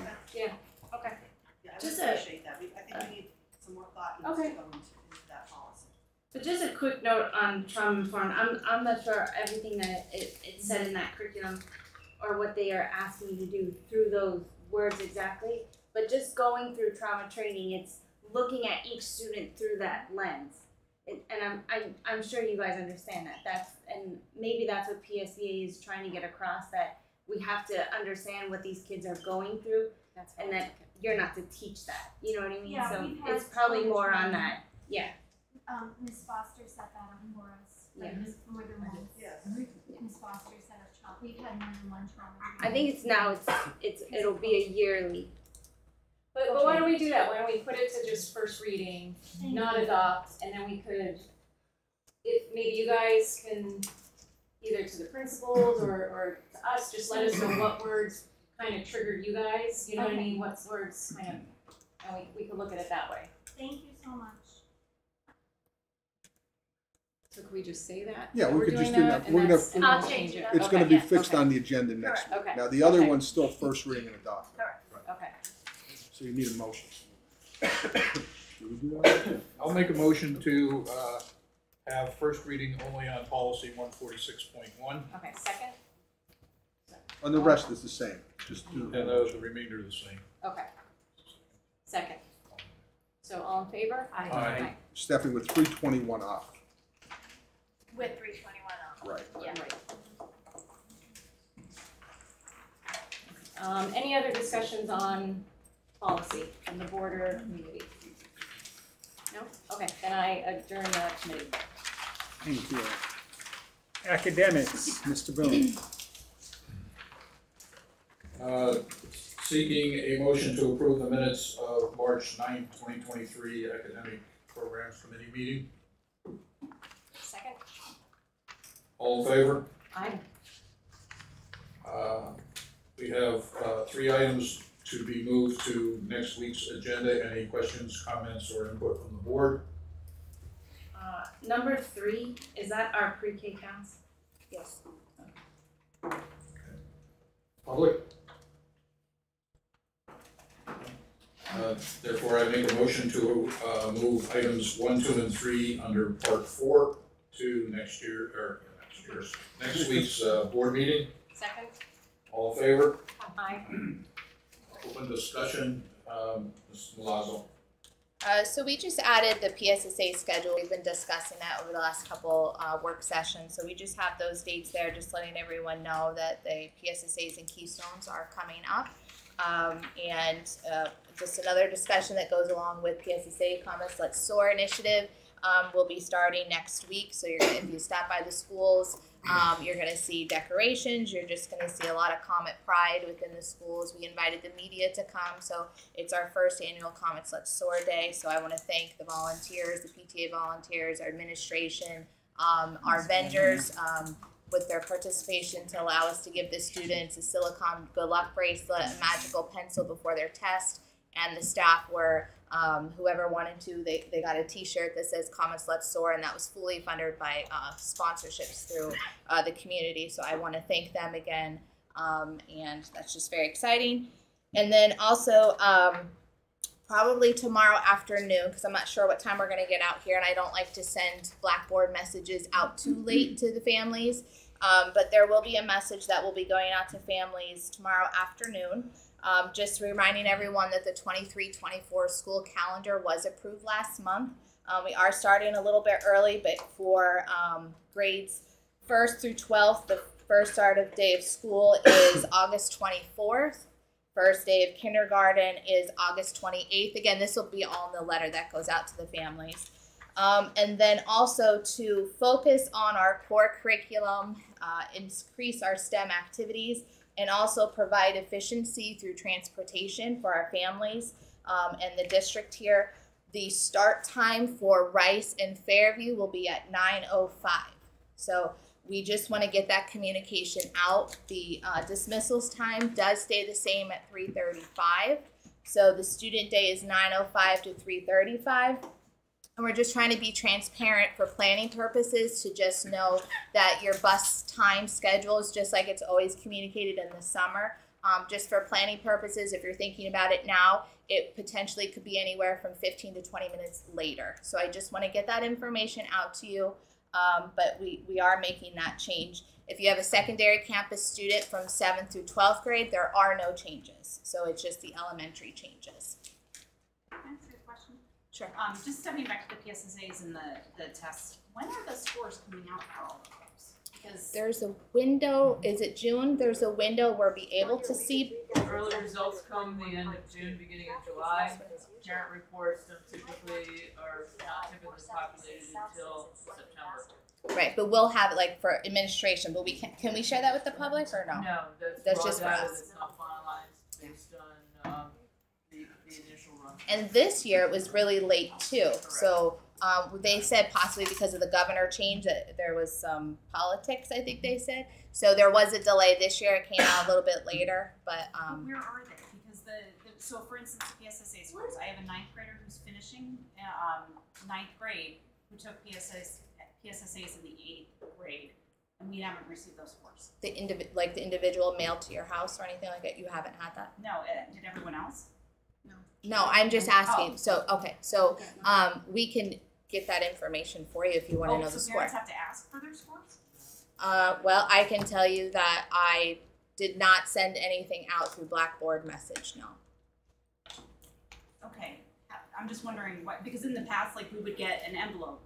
The kids would have which I would prefer if that was sent home directly to the parent. with the Instead of mail or through, something right, like instead, that. yeah. But they're just, so the scores from academic year 2022 are in hand, they just need to be distributed, or we need to request them. We did not distribute them.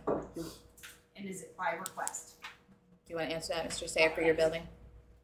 I can speak to Fairview. Right. We received the box of parent reports, and the parent reports were sent home. Did Rice get theirs? Yes, ma'am, they were distributed to the families. Secondary? They were not sent out, no. So did we get them, or do we have to send them out? They should have, they were delivered to the school. So we will look into that, To be yeah. sent out to everyone. So we'll look into the secondary campus. Obviously, there's something there that we need to look into. But in the meantime, if you want the score, reach out to me and we'll get your individual score. If you're looking for the overall data of how the district did, I can give you a link to that too. That's a good thing. Okay. I'll walk you through it, but we've done it before. Thank you for bringing that up because I would not have known the secondary campus thing. Natasha? Yes. I don't know, did anybody else in the public have any questions about that? I was just asking about the change in the elementary day. Sure. That 9:05 start, it's, what is it, 15 minutes later? I can't remember what the start time is now. How does that change the curriculum during the day? Do we have a plan for that for the kids, or is it just a pre-announcement for the start time and end time for next year? So the announcement that the information that's going out tomorrow is just a quick burst of information Right. for families for planning. Right. In the future, we've worked with administration. We have a schedule in place where we have some ideas that we'd like to do with that time. So we're going to continue to strategize, make the best of those times, and then the future announcement will go out with what this bell schedule looks like or what the classroom looks like. But briefly, I can say that the library, that big space there will continue to be a library. I know that was a concern of some that, we were going to get rid of the library space. We have an idea for STEM, partial STEM, and partial library. So again, more communication as soon as it's ready to go out to the families. We want to discuss it with the teachers too. We want to get their feedback to create that space and that time. But we're still going to have co-math time. We're still going to have comment time. But it's really a dedicated focus. If they're not in gym or if they're not in music, they're going to be focusing on core curriculum with their teachers. More time for intervention, more time for learning support, more time for exact pathway, challenging pieces. So all of that communication will be coming out shortly. Is I was writing something down. That's the okay. library situation you were saying is that's you're talking about The what's sort of space. being shifted in the elementary schools. There's going to be the space will remain the same and still the facilities will be the same, the books, everything else, but modified to balance STEM and library. Yeah, so if you could if you visualize like what it looks like now, just cut it in half, we'll say. Half of it will be intact as the library space. So all the books will stay there. It'll be like a sign out sheet. So if the teacher wants to take them down to the library and dedicate that 45 minutes that they're not in a special and they want to go to the library to continue to read hands-on with a book, they'll be able to do that. And then the teacher can be able to sign them out into the STEM area, which is going to be an area of Legos, age-appropriate material. I'm looking at microscopes. I2M, part of our initiative of growing STEM into our early ages, is going to be as funding that piece of that. I think that's great, and I don't know that people are really aware of that just yet. So if that could be communicated more widely, and if that could be instead of just bifurcated, I guess trifurcated to include an art section. I realize that's probably a lot to ask of teachers to even oversee that, but something even at basic level would probably be appreciated. And I'm quite sure, again, your grants to fund something like that. Yeah. So, yeah. Where are we going to get the funding for the Legos and the I just microscopes? 'Cause mentioned I that know our school we don't have any I2M. microscopes. I just mentioned to you, to everyone, I2M has dedicated funds to help with creation of this STEM. Is it going to be this rock star STEM the first year? Absolutely not. But as grants come in, as things are coming in, we will then create that space. So, but I appreciate that because you're right. I need to get that out there more. There's a lot of people that are asking questions I wanted to start with the time change first. I'm meeting with some of the board members tomorrow to show them exactly the spaces, but I can't start that project until school lets out. Once school lets out, we're going to be talking about all this too. The positive of it, right? Of increasing this space into a library and a STEM piece. Because I think people see it as being cut off and not available at all, and what you're describing is much more. I only have a concern, that's why I asked about the schedule, is what's the schedule look like with less teachers and more opportunities for STEM in those elementary schools? And I realize that has to be taken into consideration with the furloughs. So I don't know how you do more of that, as important as it is, losing art and library and losing those faculty, but also adding more curriculum-based ideas and initiatives. I'm really eager to see that schedule. And if I may, those Lego kits already do exist in the library. They are being used by librarians for STEM-related projects. Because I know in our first grade classes, we buy these magnet builders. We do a STEM program at the end of the day, a math STEM in first grade. Very nice. And as a point of reference on the earlier topic that was debated about capital money, Siemens was going to transform our STEM program. I don't know where any of that stuff is or where the long-term plan is with that, but we've had, other than a couple kids that they sent over to the middle school, I haven't seen anything. Right. And the numbers bear that out. That's all I have. Thank you. I have one thing academic related, and this isn't me speaking as a budget guy, just as an alum and a support of the district. Every month in the superintendent's report, Natasha highlights student achievement, whether it be academic, athletic, club and activities. Every once in a while, there's one that really stands out, and last month was one of those cases, and I wanted to congratulate some people, and in particular it was our math students' performance in the Luzerne County Math Contest. I see Laura Lee in the back, who I know is the advisor for it.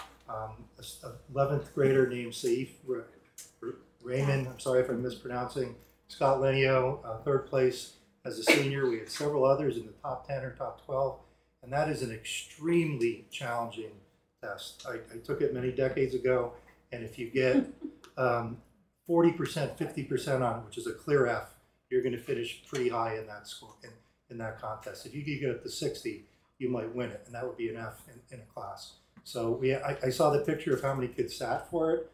I was blown away by that, and the performance was incredible. Wilkes gives a full scholarship to the winners or whoever finishes the highest who wants to accept one.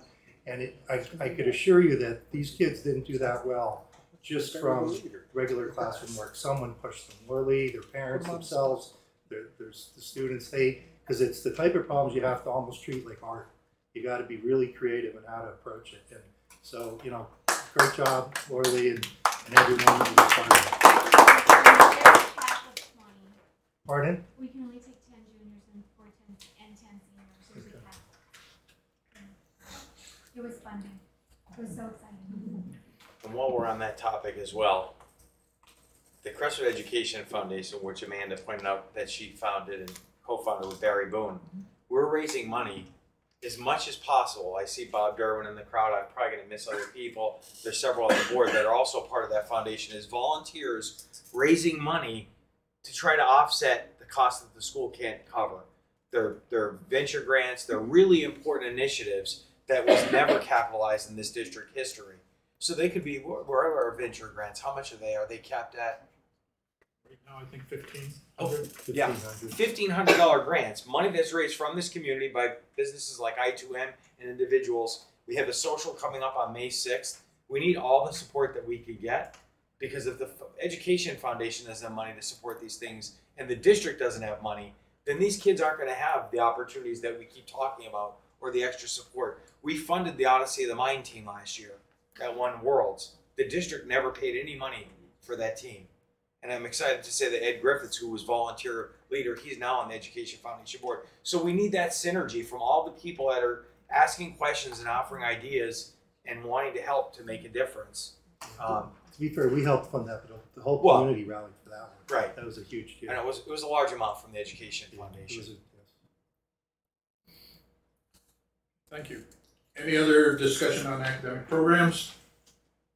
If not, we'll adjourn that one and move to technology. Mrs. McCurdy. Mr. Nardone and Ms. Campbell are present. I make a motion to approve the minutes of the March 9th, 2023 Technology Committee meeting. So moved. Second. Thank you. All in favor? Aye.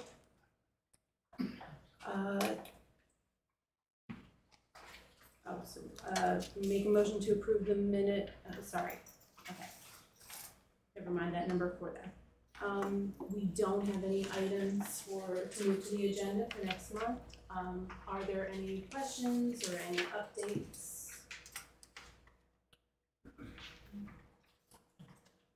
I do have one additional question.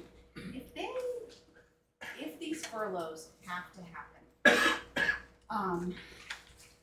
I know that, you know, coaches and other things, there's, you can get clearances to have volunteers. Or can they work during the school day within the school? I'm sorry. Explain the question for a minute.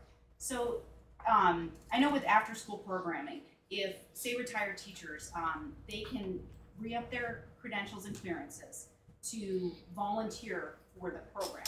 We have paid teachers, but then we also have volunteers. But in the K through 12 under PE rules, can you have public volunteers with their clearances working within a school? So for instance, you have. Well, I just. Yep. There's the answer, the broad answer. I'm not talking about the business man. No, I'm talking about the broad answer, or talking about a teacher. Yeah, I'm not talking about that. I'm talking about a teacher. That's going to lead to contractual problems with the union. If the union would have to sign off that we're using a volunteer teacher. And they Okay, so for the room that you were talking about, if you had it set up for art, library, and STEM, you couldn't have a volunteer retired teacher who had clearances because you furloughed a teacher. No, not without. We'd have to have the union sign what's called an MOU, Memorandum of Understanding, saying it's no different than if we wanted to give you as a teacher. You did a great job. Here's $5,000. We would be in violation of the contract if we did that. We've been grieved on that. Not necessarily with this union, but with other unions. Okay. So, if the union signed off, we could have volunteer teachers. So you must work with the staff, the union staff that you have for instruction. Correct. You can't have volunteers. Okay, thank you. And we can't cross either. So like a support staff can't cross to. And so essentially, you can only, once the furloughs happen, you can only check report. Well, actually, you check report, then you furlough. Correct. Make a motion to adjourn. Thank you.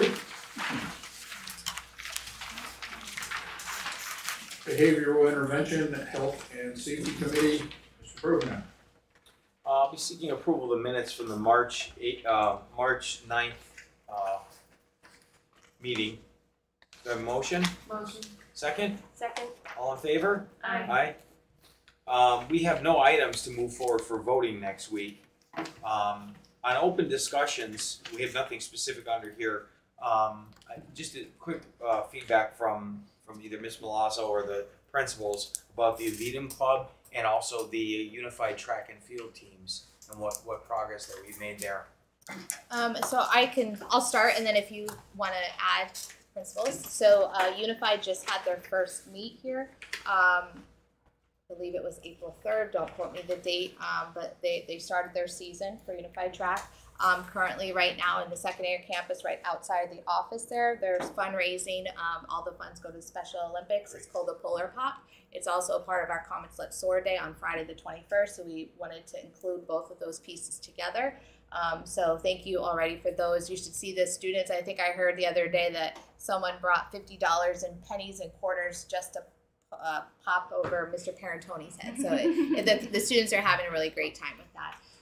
And the Avidum Club actually just told me yesterday, part of Comments Let's Soar, they are going to be chalking out front here and drawing designs and wishing everyone good luck. So they are definitely, and that's through the leadership of our administration team, making sure that they're all involved. And so yes, they're heavily involved in the district. Who's the leader on the Avidum Club from the administration? So Comments Let's Soar is Mr. Arcangeli, but I know Mr. Parentoni, Mr. Gorham have all been a part of that, but Mrs. Savaki is the lead of that.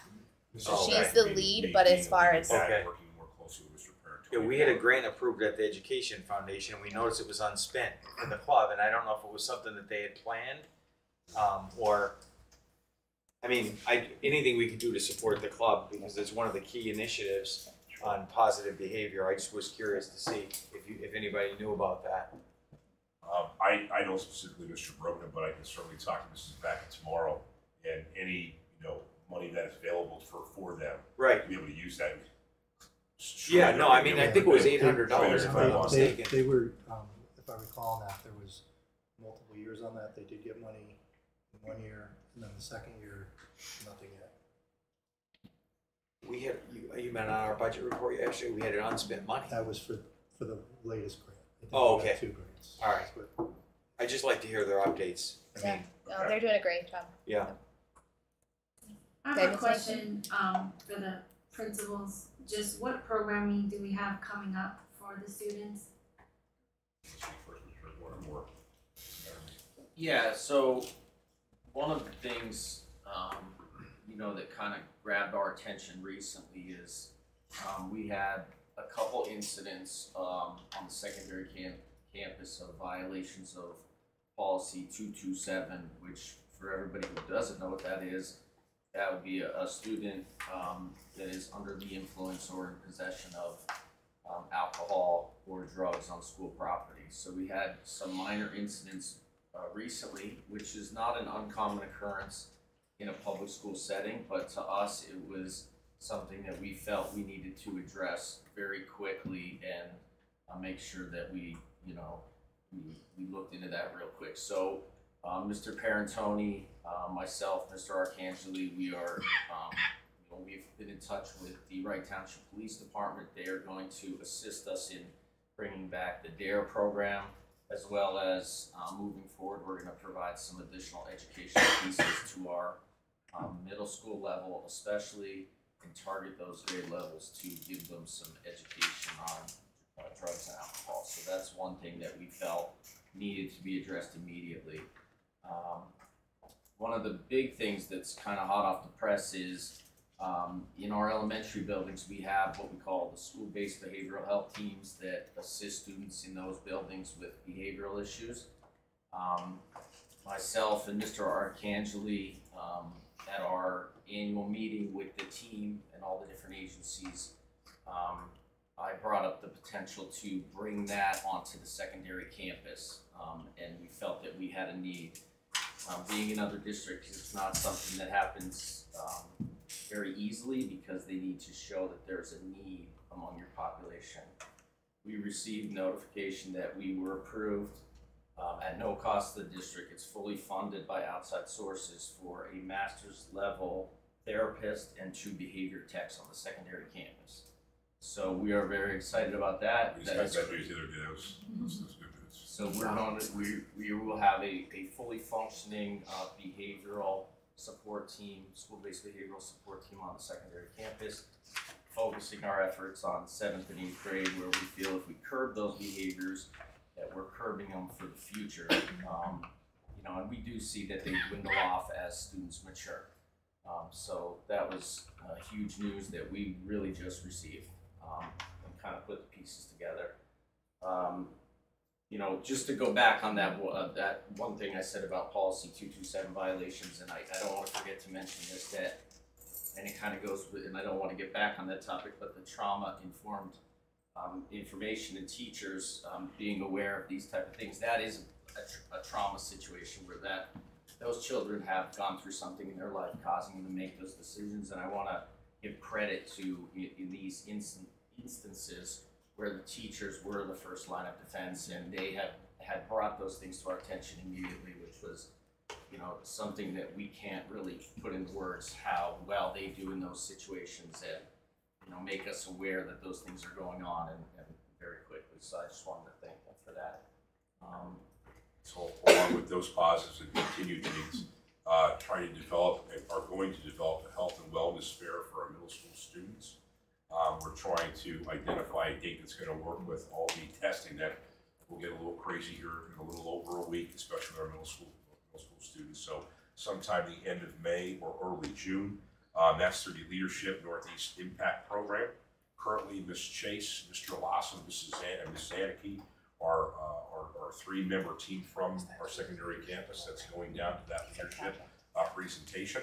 They've been going once per month for the entire year, and they are speaking glowingly about it. One of the students that runs it actually is a former student at Crestwood, and works really closely with Mr. Lawson, and they can't say enough about it. So part of what our team needs to do is bring back something from that leadership, from that program, and what they think that our school needs the most. And after coming in and talking with Mr. Moore and myself, Mr. Parentoni, felt that the health and wellness fair, along with the DARE program we wanted to do here right at the end of the school year, before we head into summer with a lot of changing going on from 7th to 8th, 8th to 9th, would be a good final message.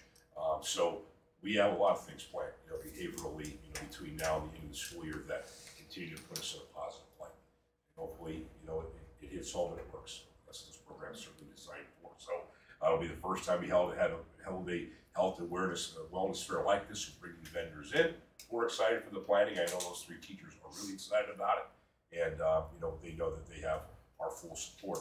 Next week during Comments Let's Soar, we're going to introduce a support service canine, correct? Mrs. Malazza, I know you know a little bit more about this than I do. Yep, so we have 2 Shelties and a Great Dane coming to the secondary campus, therapeutic dogs. We're going to introduce that, and we're very excited about that, and then that will be kind of pioneered into the elementaries for next year as far as the library goes, where at-risk students will be able to read to the dog in a safe space. Of course, there's a lot of paperwork and policies and things like that we're going to go through in board action, but that is another positive behavior piece that we're going to start introducing, but we're going to start on Comments Let's Soar at the secondary campus.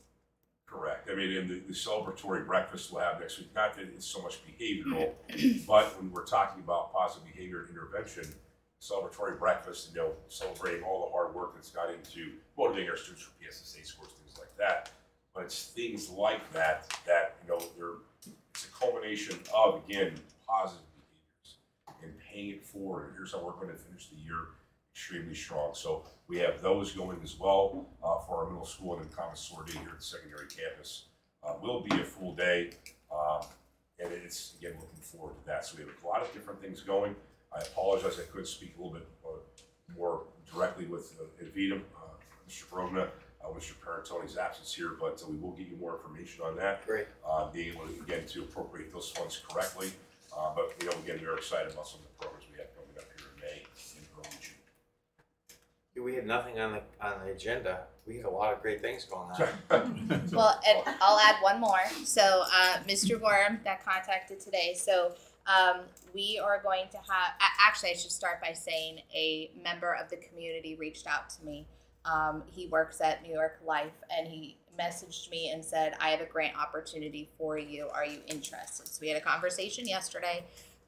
There will be 5 members from the secondary campus, 5 members from the Rice campus.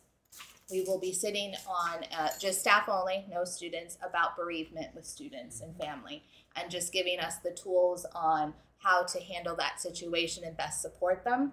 By us having the conversation with them less than an hour, we're going to receive $500 grants for both of the schools. So $1,000 grants. Again, all that stuff adds up, and it's just part of the positive behavior and just giving the tools for our administration and our guidance counselors in those circumstances. So that's brand new too. That's great.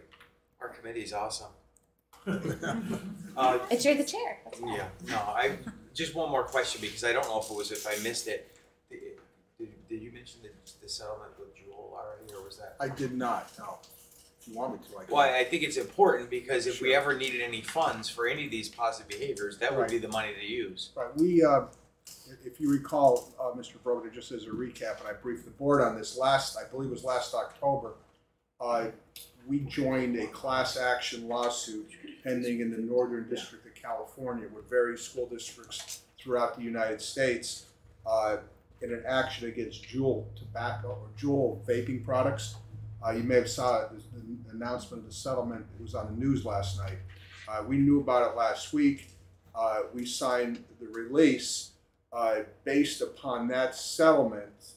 Our prorated share, and I checked to make sure it was accurate, because to make sure other districts weren't getting, we were getting shortchanged. We're going to get about $27,000 if you recall, when we went into this, we thought we were going to get about 5, but they sent information to us along with the superintendent. We provided detailed demographic information to the people in California, which increased our proportional share to 27,000, which we should receive in the next fiscal year, earmarked to educate on vaping issues. If we have drug and alcohol awareness programs that cost anything, that's where that money should come from, to prevent and reduce the use and abuse.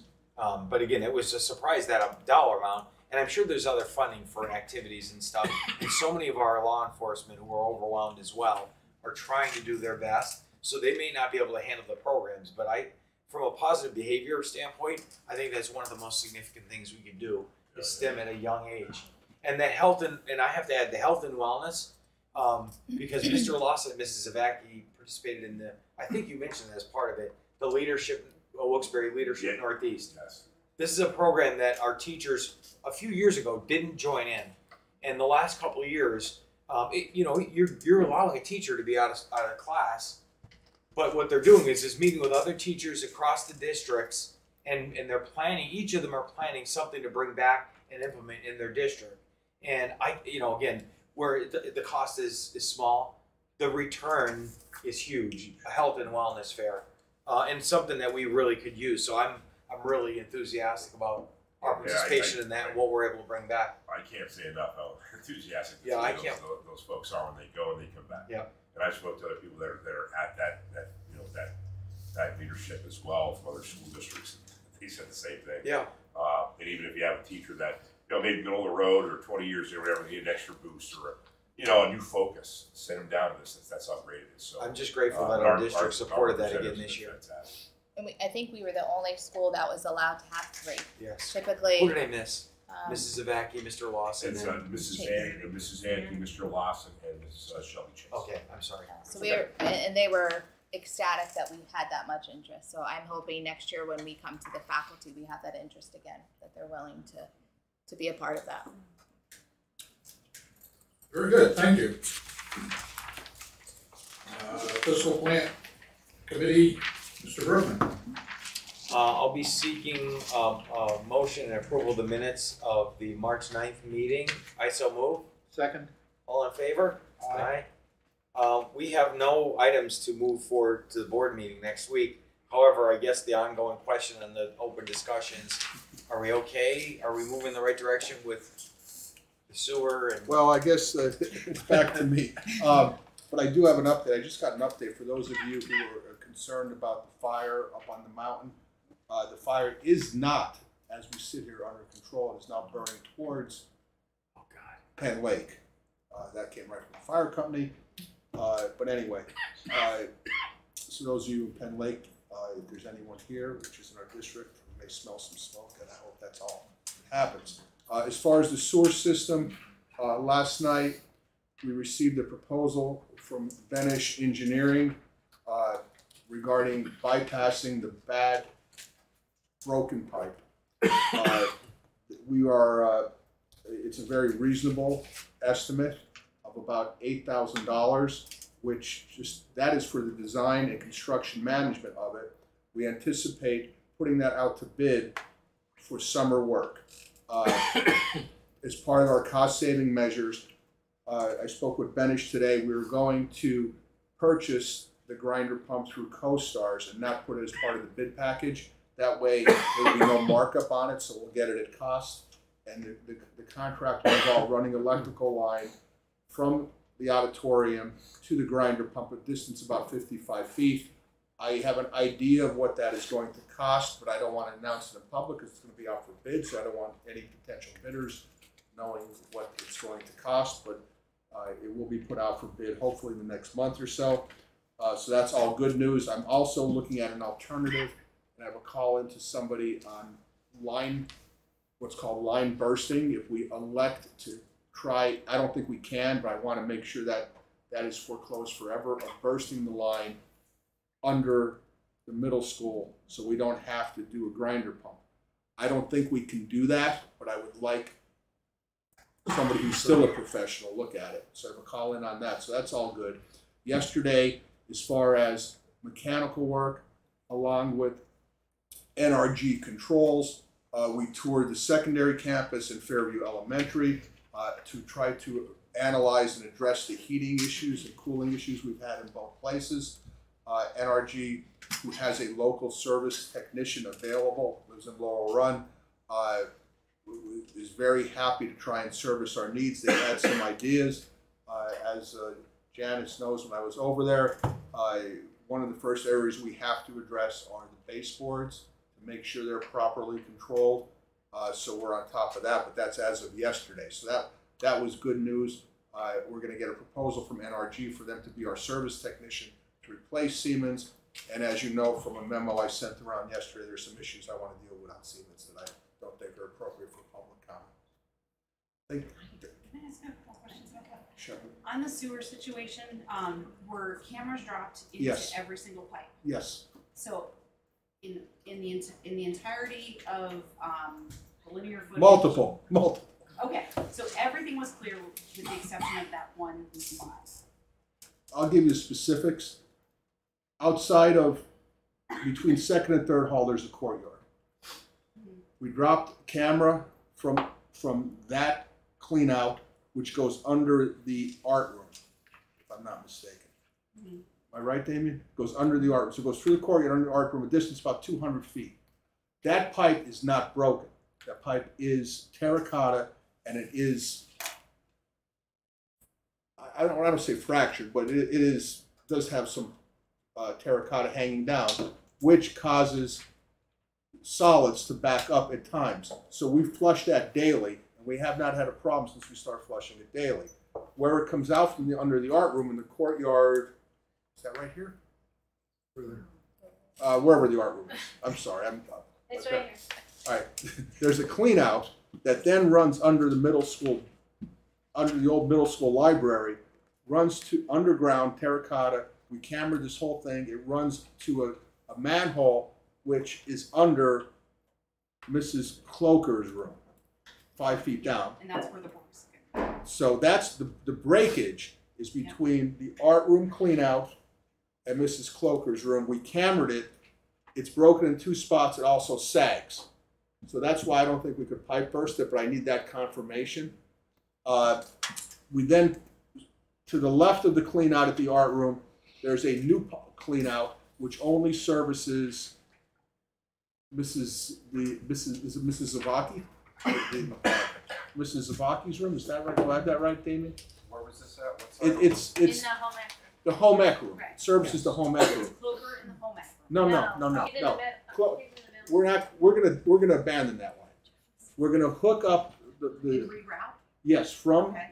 the art room outlet to the line 40 feet away, which is good, which services Mrs. Zavaki's home ec. And we're gonna grinder pump it. We have to grinder pump it because the one is lower than the other. One's 6 feet deep, one's 4 feet deep. So we grinder pump it up.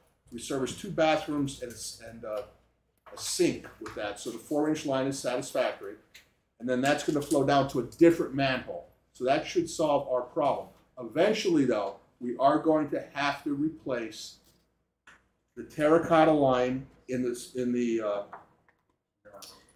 terracotta line in the courtyard between second and third hall. We're eventually gonna have to do that. That's not critical priority as we sit here. It's gonna have to be done. It's on our agenda. Okay, so that's an example of an item, the integrity of your sewer system, it sounds like there's some issues overall. And that's something that gets built into something like a 5-year plan. You address the emergency now, but to be honest, a grinder pump or bursting a pipe sounds a little Band-Aid-ish to me, but. No, actually, a grinder pump is a permanent solution. Well, the grinder pump, yes, you're right. And bursting a pipe, when you say bursting a pipe, that's a misnomer. We're not bursting the pipe apart. It's actually gonna be a brand new pipe essentially put in. In order to do the redirect? No, that's an option. Okay. Those are not Band-Aids, those are permanent solutions. Okay. Either or. And then what you're saying is that the rest of it is all terracotta and the long-term integrity might be. No, the rest of it is not terracotta. It's terracotta from second and third hall courtyard to the art room. Okay. Is there still a tree growing out of one of the toilets in the bathroom? There has not been a tree growing out of the toilets in 3 or 4 years. In fact, we heard that rumor, and Mrs. McCurdy and I did an inspection. Okay. That's a false rumor. It was actually a root. A root. Not a tree. It was part of a root, and I believe that tree was taken down at that time. Years ago. Yeah. Okay. After that was found. Because I So understand. that's the type of anecdotal rumors that need to be just ignored. Right, but on the other hand, when you have kids that want to use bathrooms and they're closed, I hear two rumors. One is that because of all the vaping going on, they want kids sequestered to certain bathrooms, which I sort of understand. But then when you're closing bathrooms simply because you have a tree root growing out of it. No, that did not happen. Okay. Not this year. That was in a And student we bathroom. questioned that in the beginning of the year at one of the committee meetings, and that was told that that's a fallacy. We don't Yeah, no. close bathrooms for vaping, that's. So that's just a rumor going around with the kids. That's false. Yeah, Right. because we did question that at the beginning of the year, because a bunch of us were hearing that rumor. And I have we brought it up. if you're interested in looking at the line, I have it on flash drive. It's okay. But is there a problem with kids dropping the vapes into toilets and then causing some of these problems? When we opened the manholes on the far side of the school, there's 2 manholes, one outside Mrs. Chamola's room and one below. When we opened those manholes, we pulled a lot of vapes out of there. Yeah, I mean, so that goes to what you guys are doing in terms of drug and alcohol prevention, and you know, that these kids are affecting the long-term health of this district because they're, you know, Yes, I mean, we were shocked at the vapes. they're jeopardizing the integrity of the sewer system. I mean, it's weird how all this comes together. So. I'm sorry, I'm all excited talking about this sewer project. Okay. What was the other infrastructure thing that you just mentioned? The Siemens. Sewer. Oh, Siemens. The Yes. Siemens. So Okay, so with that contract, and I'll have to go dig that one back out.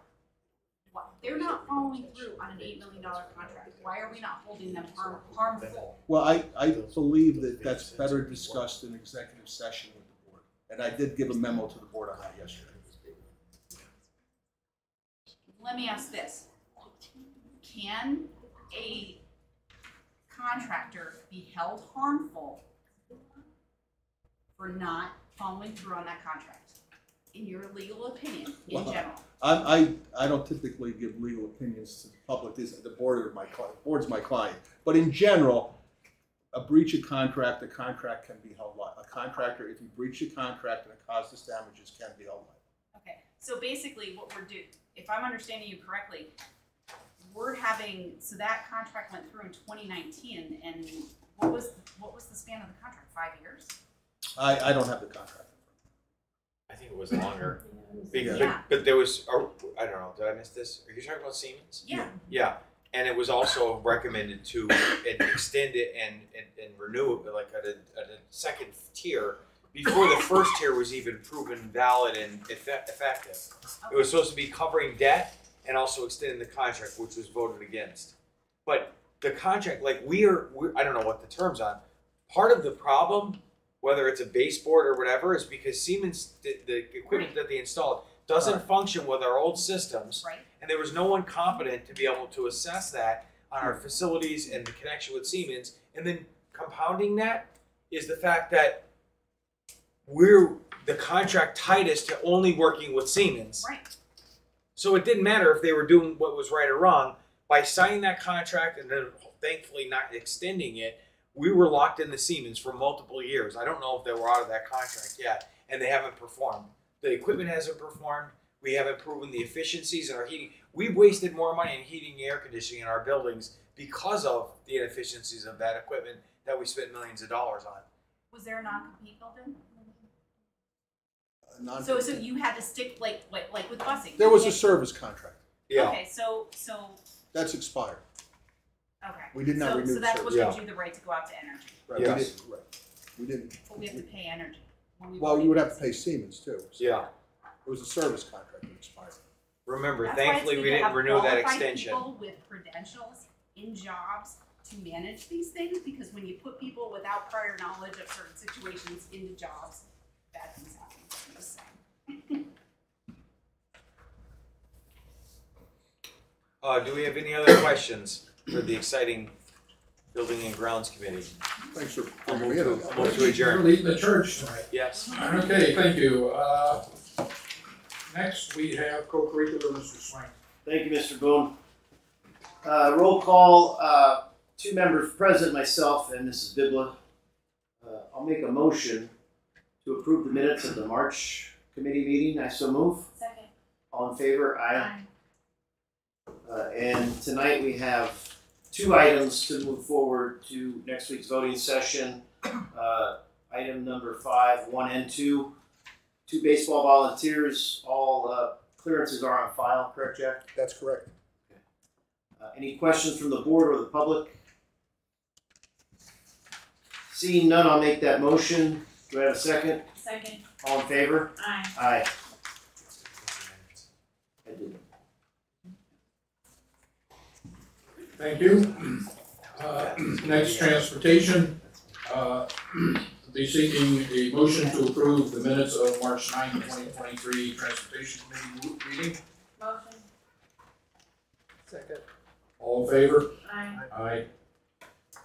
We will be seeking a recommendation to move items 1 and 2 to the April 20th board meeting. Questions or input from the board?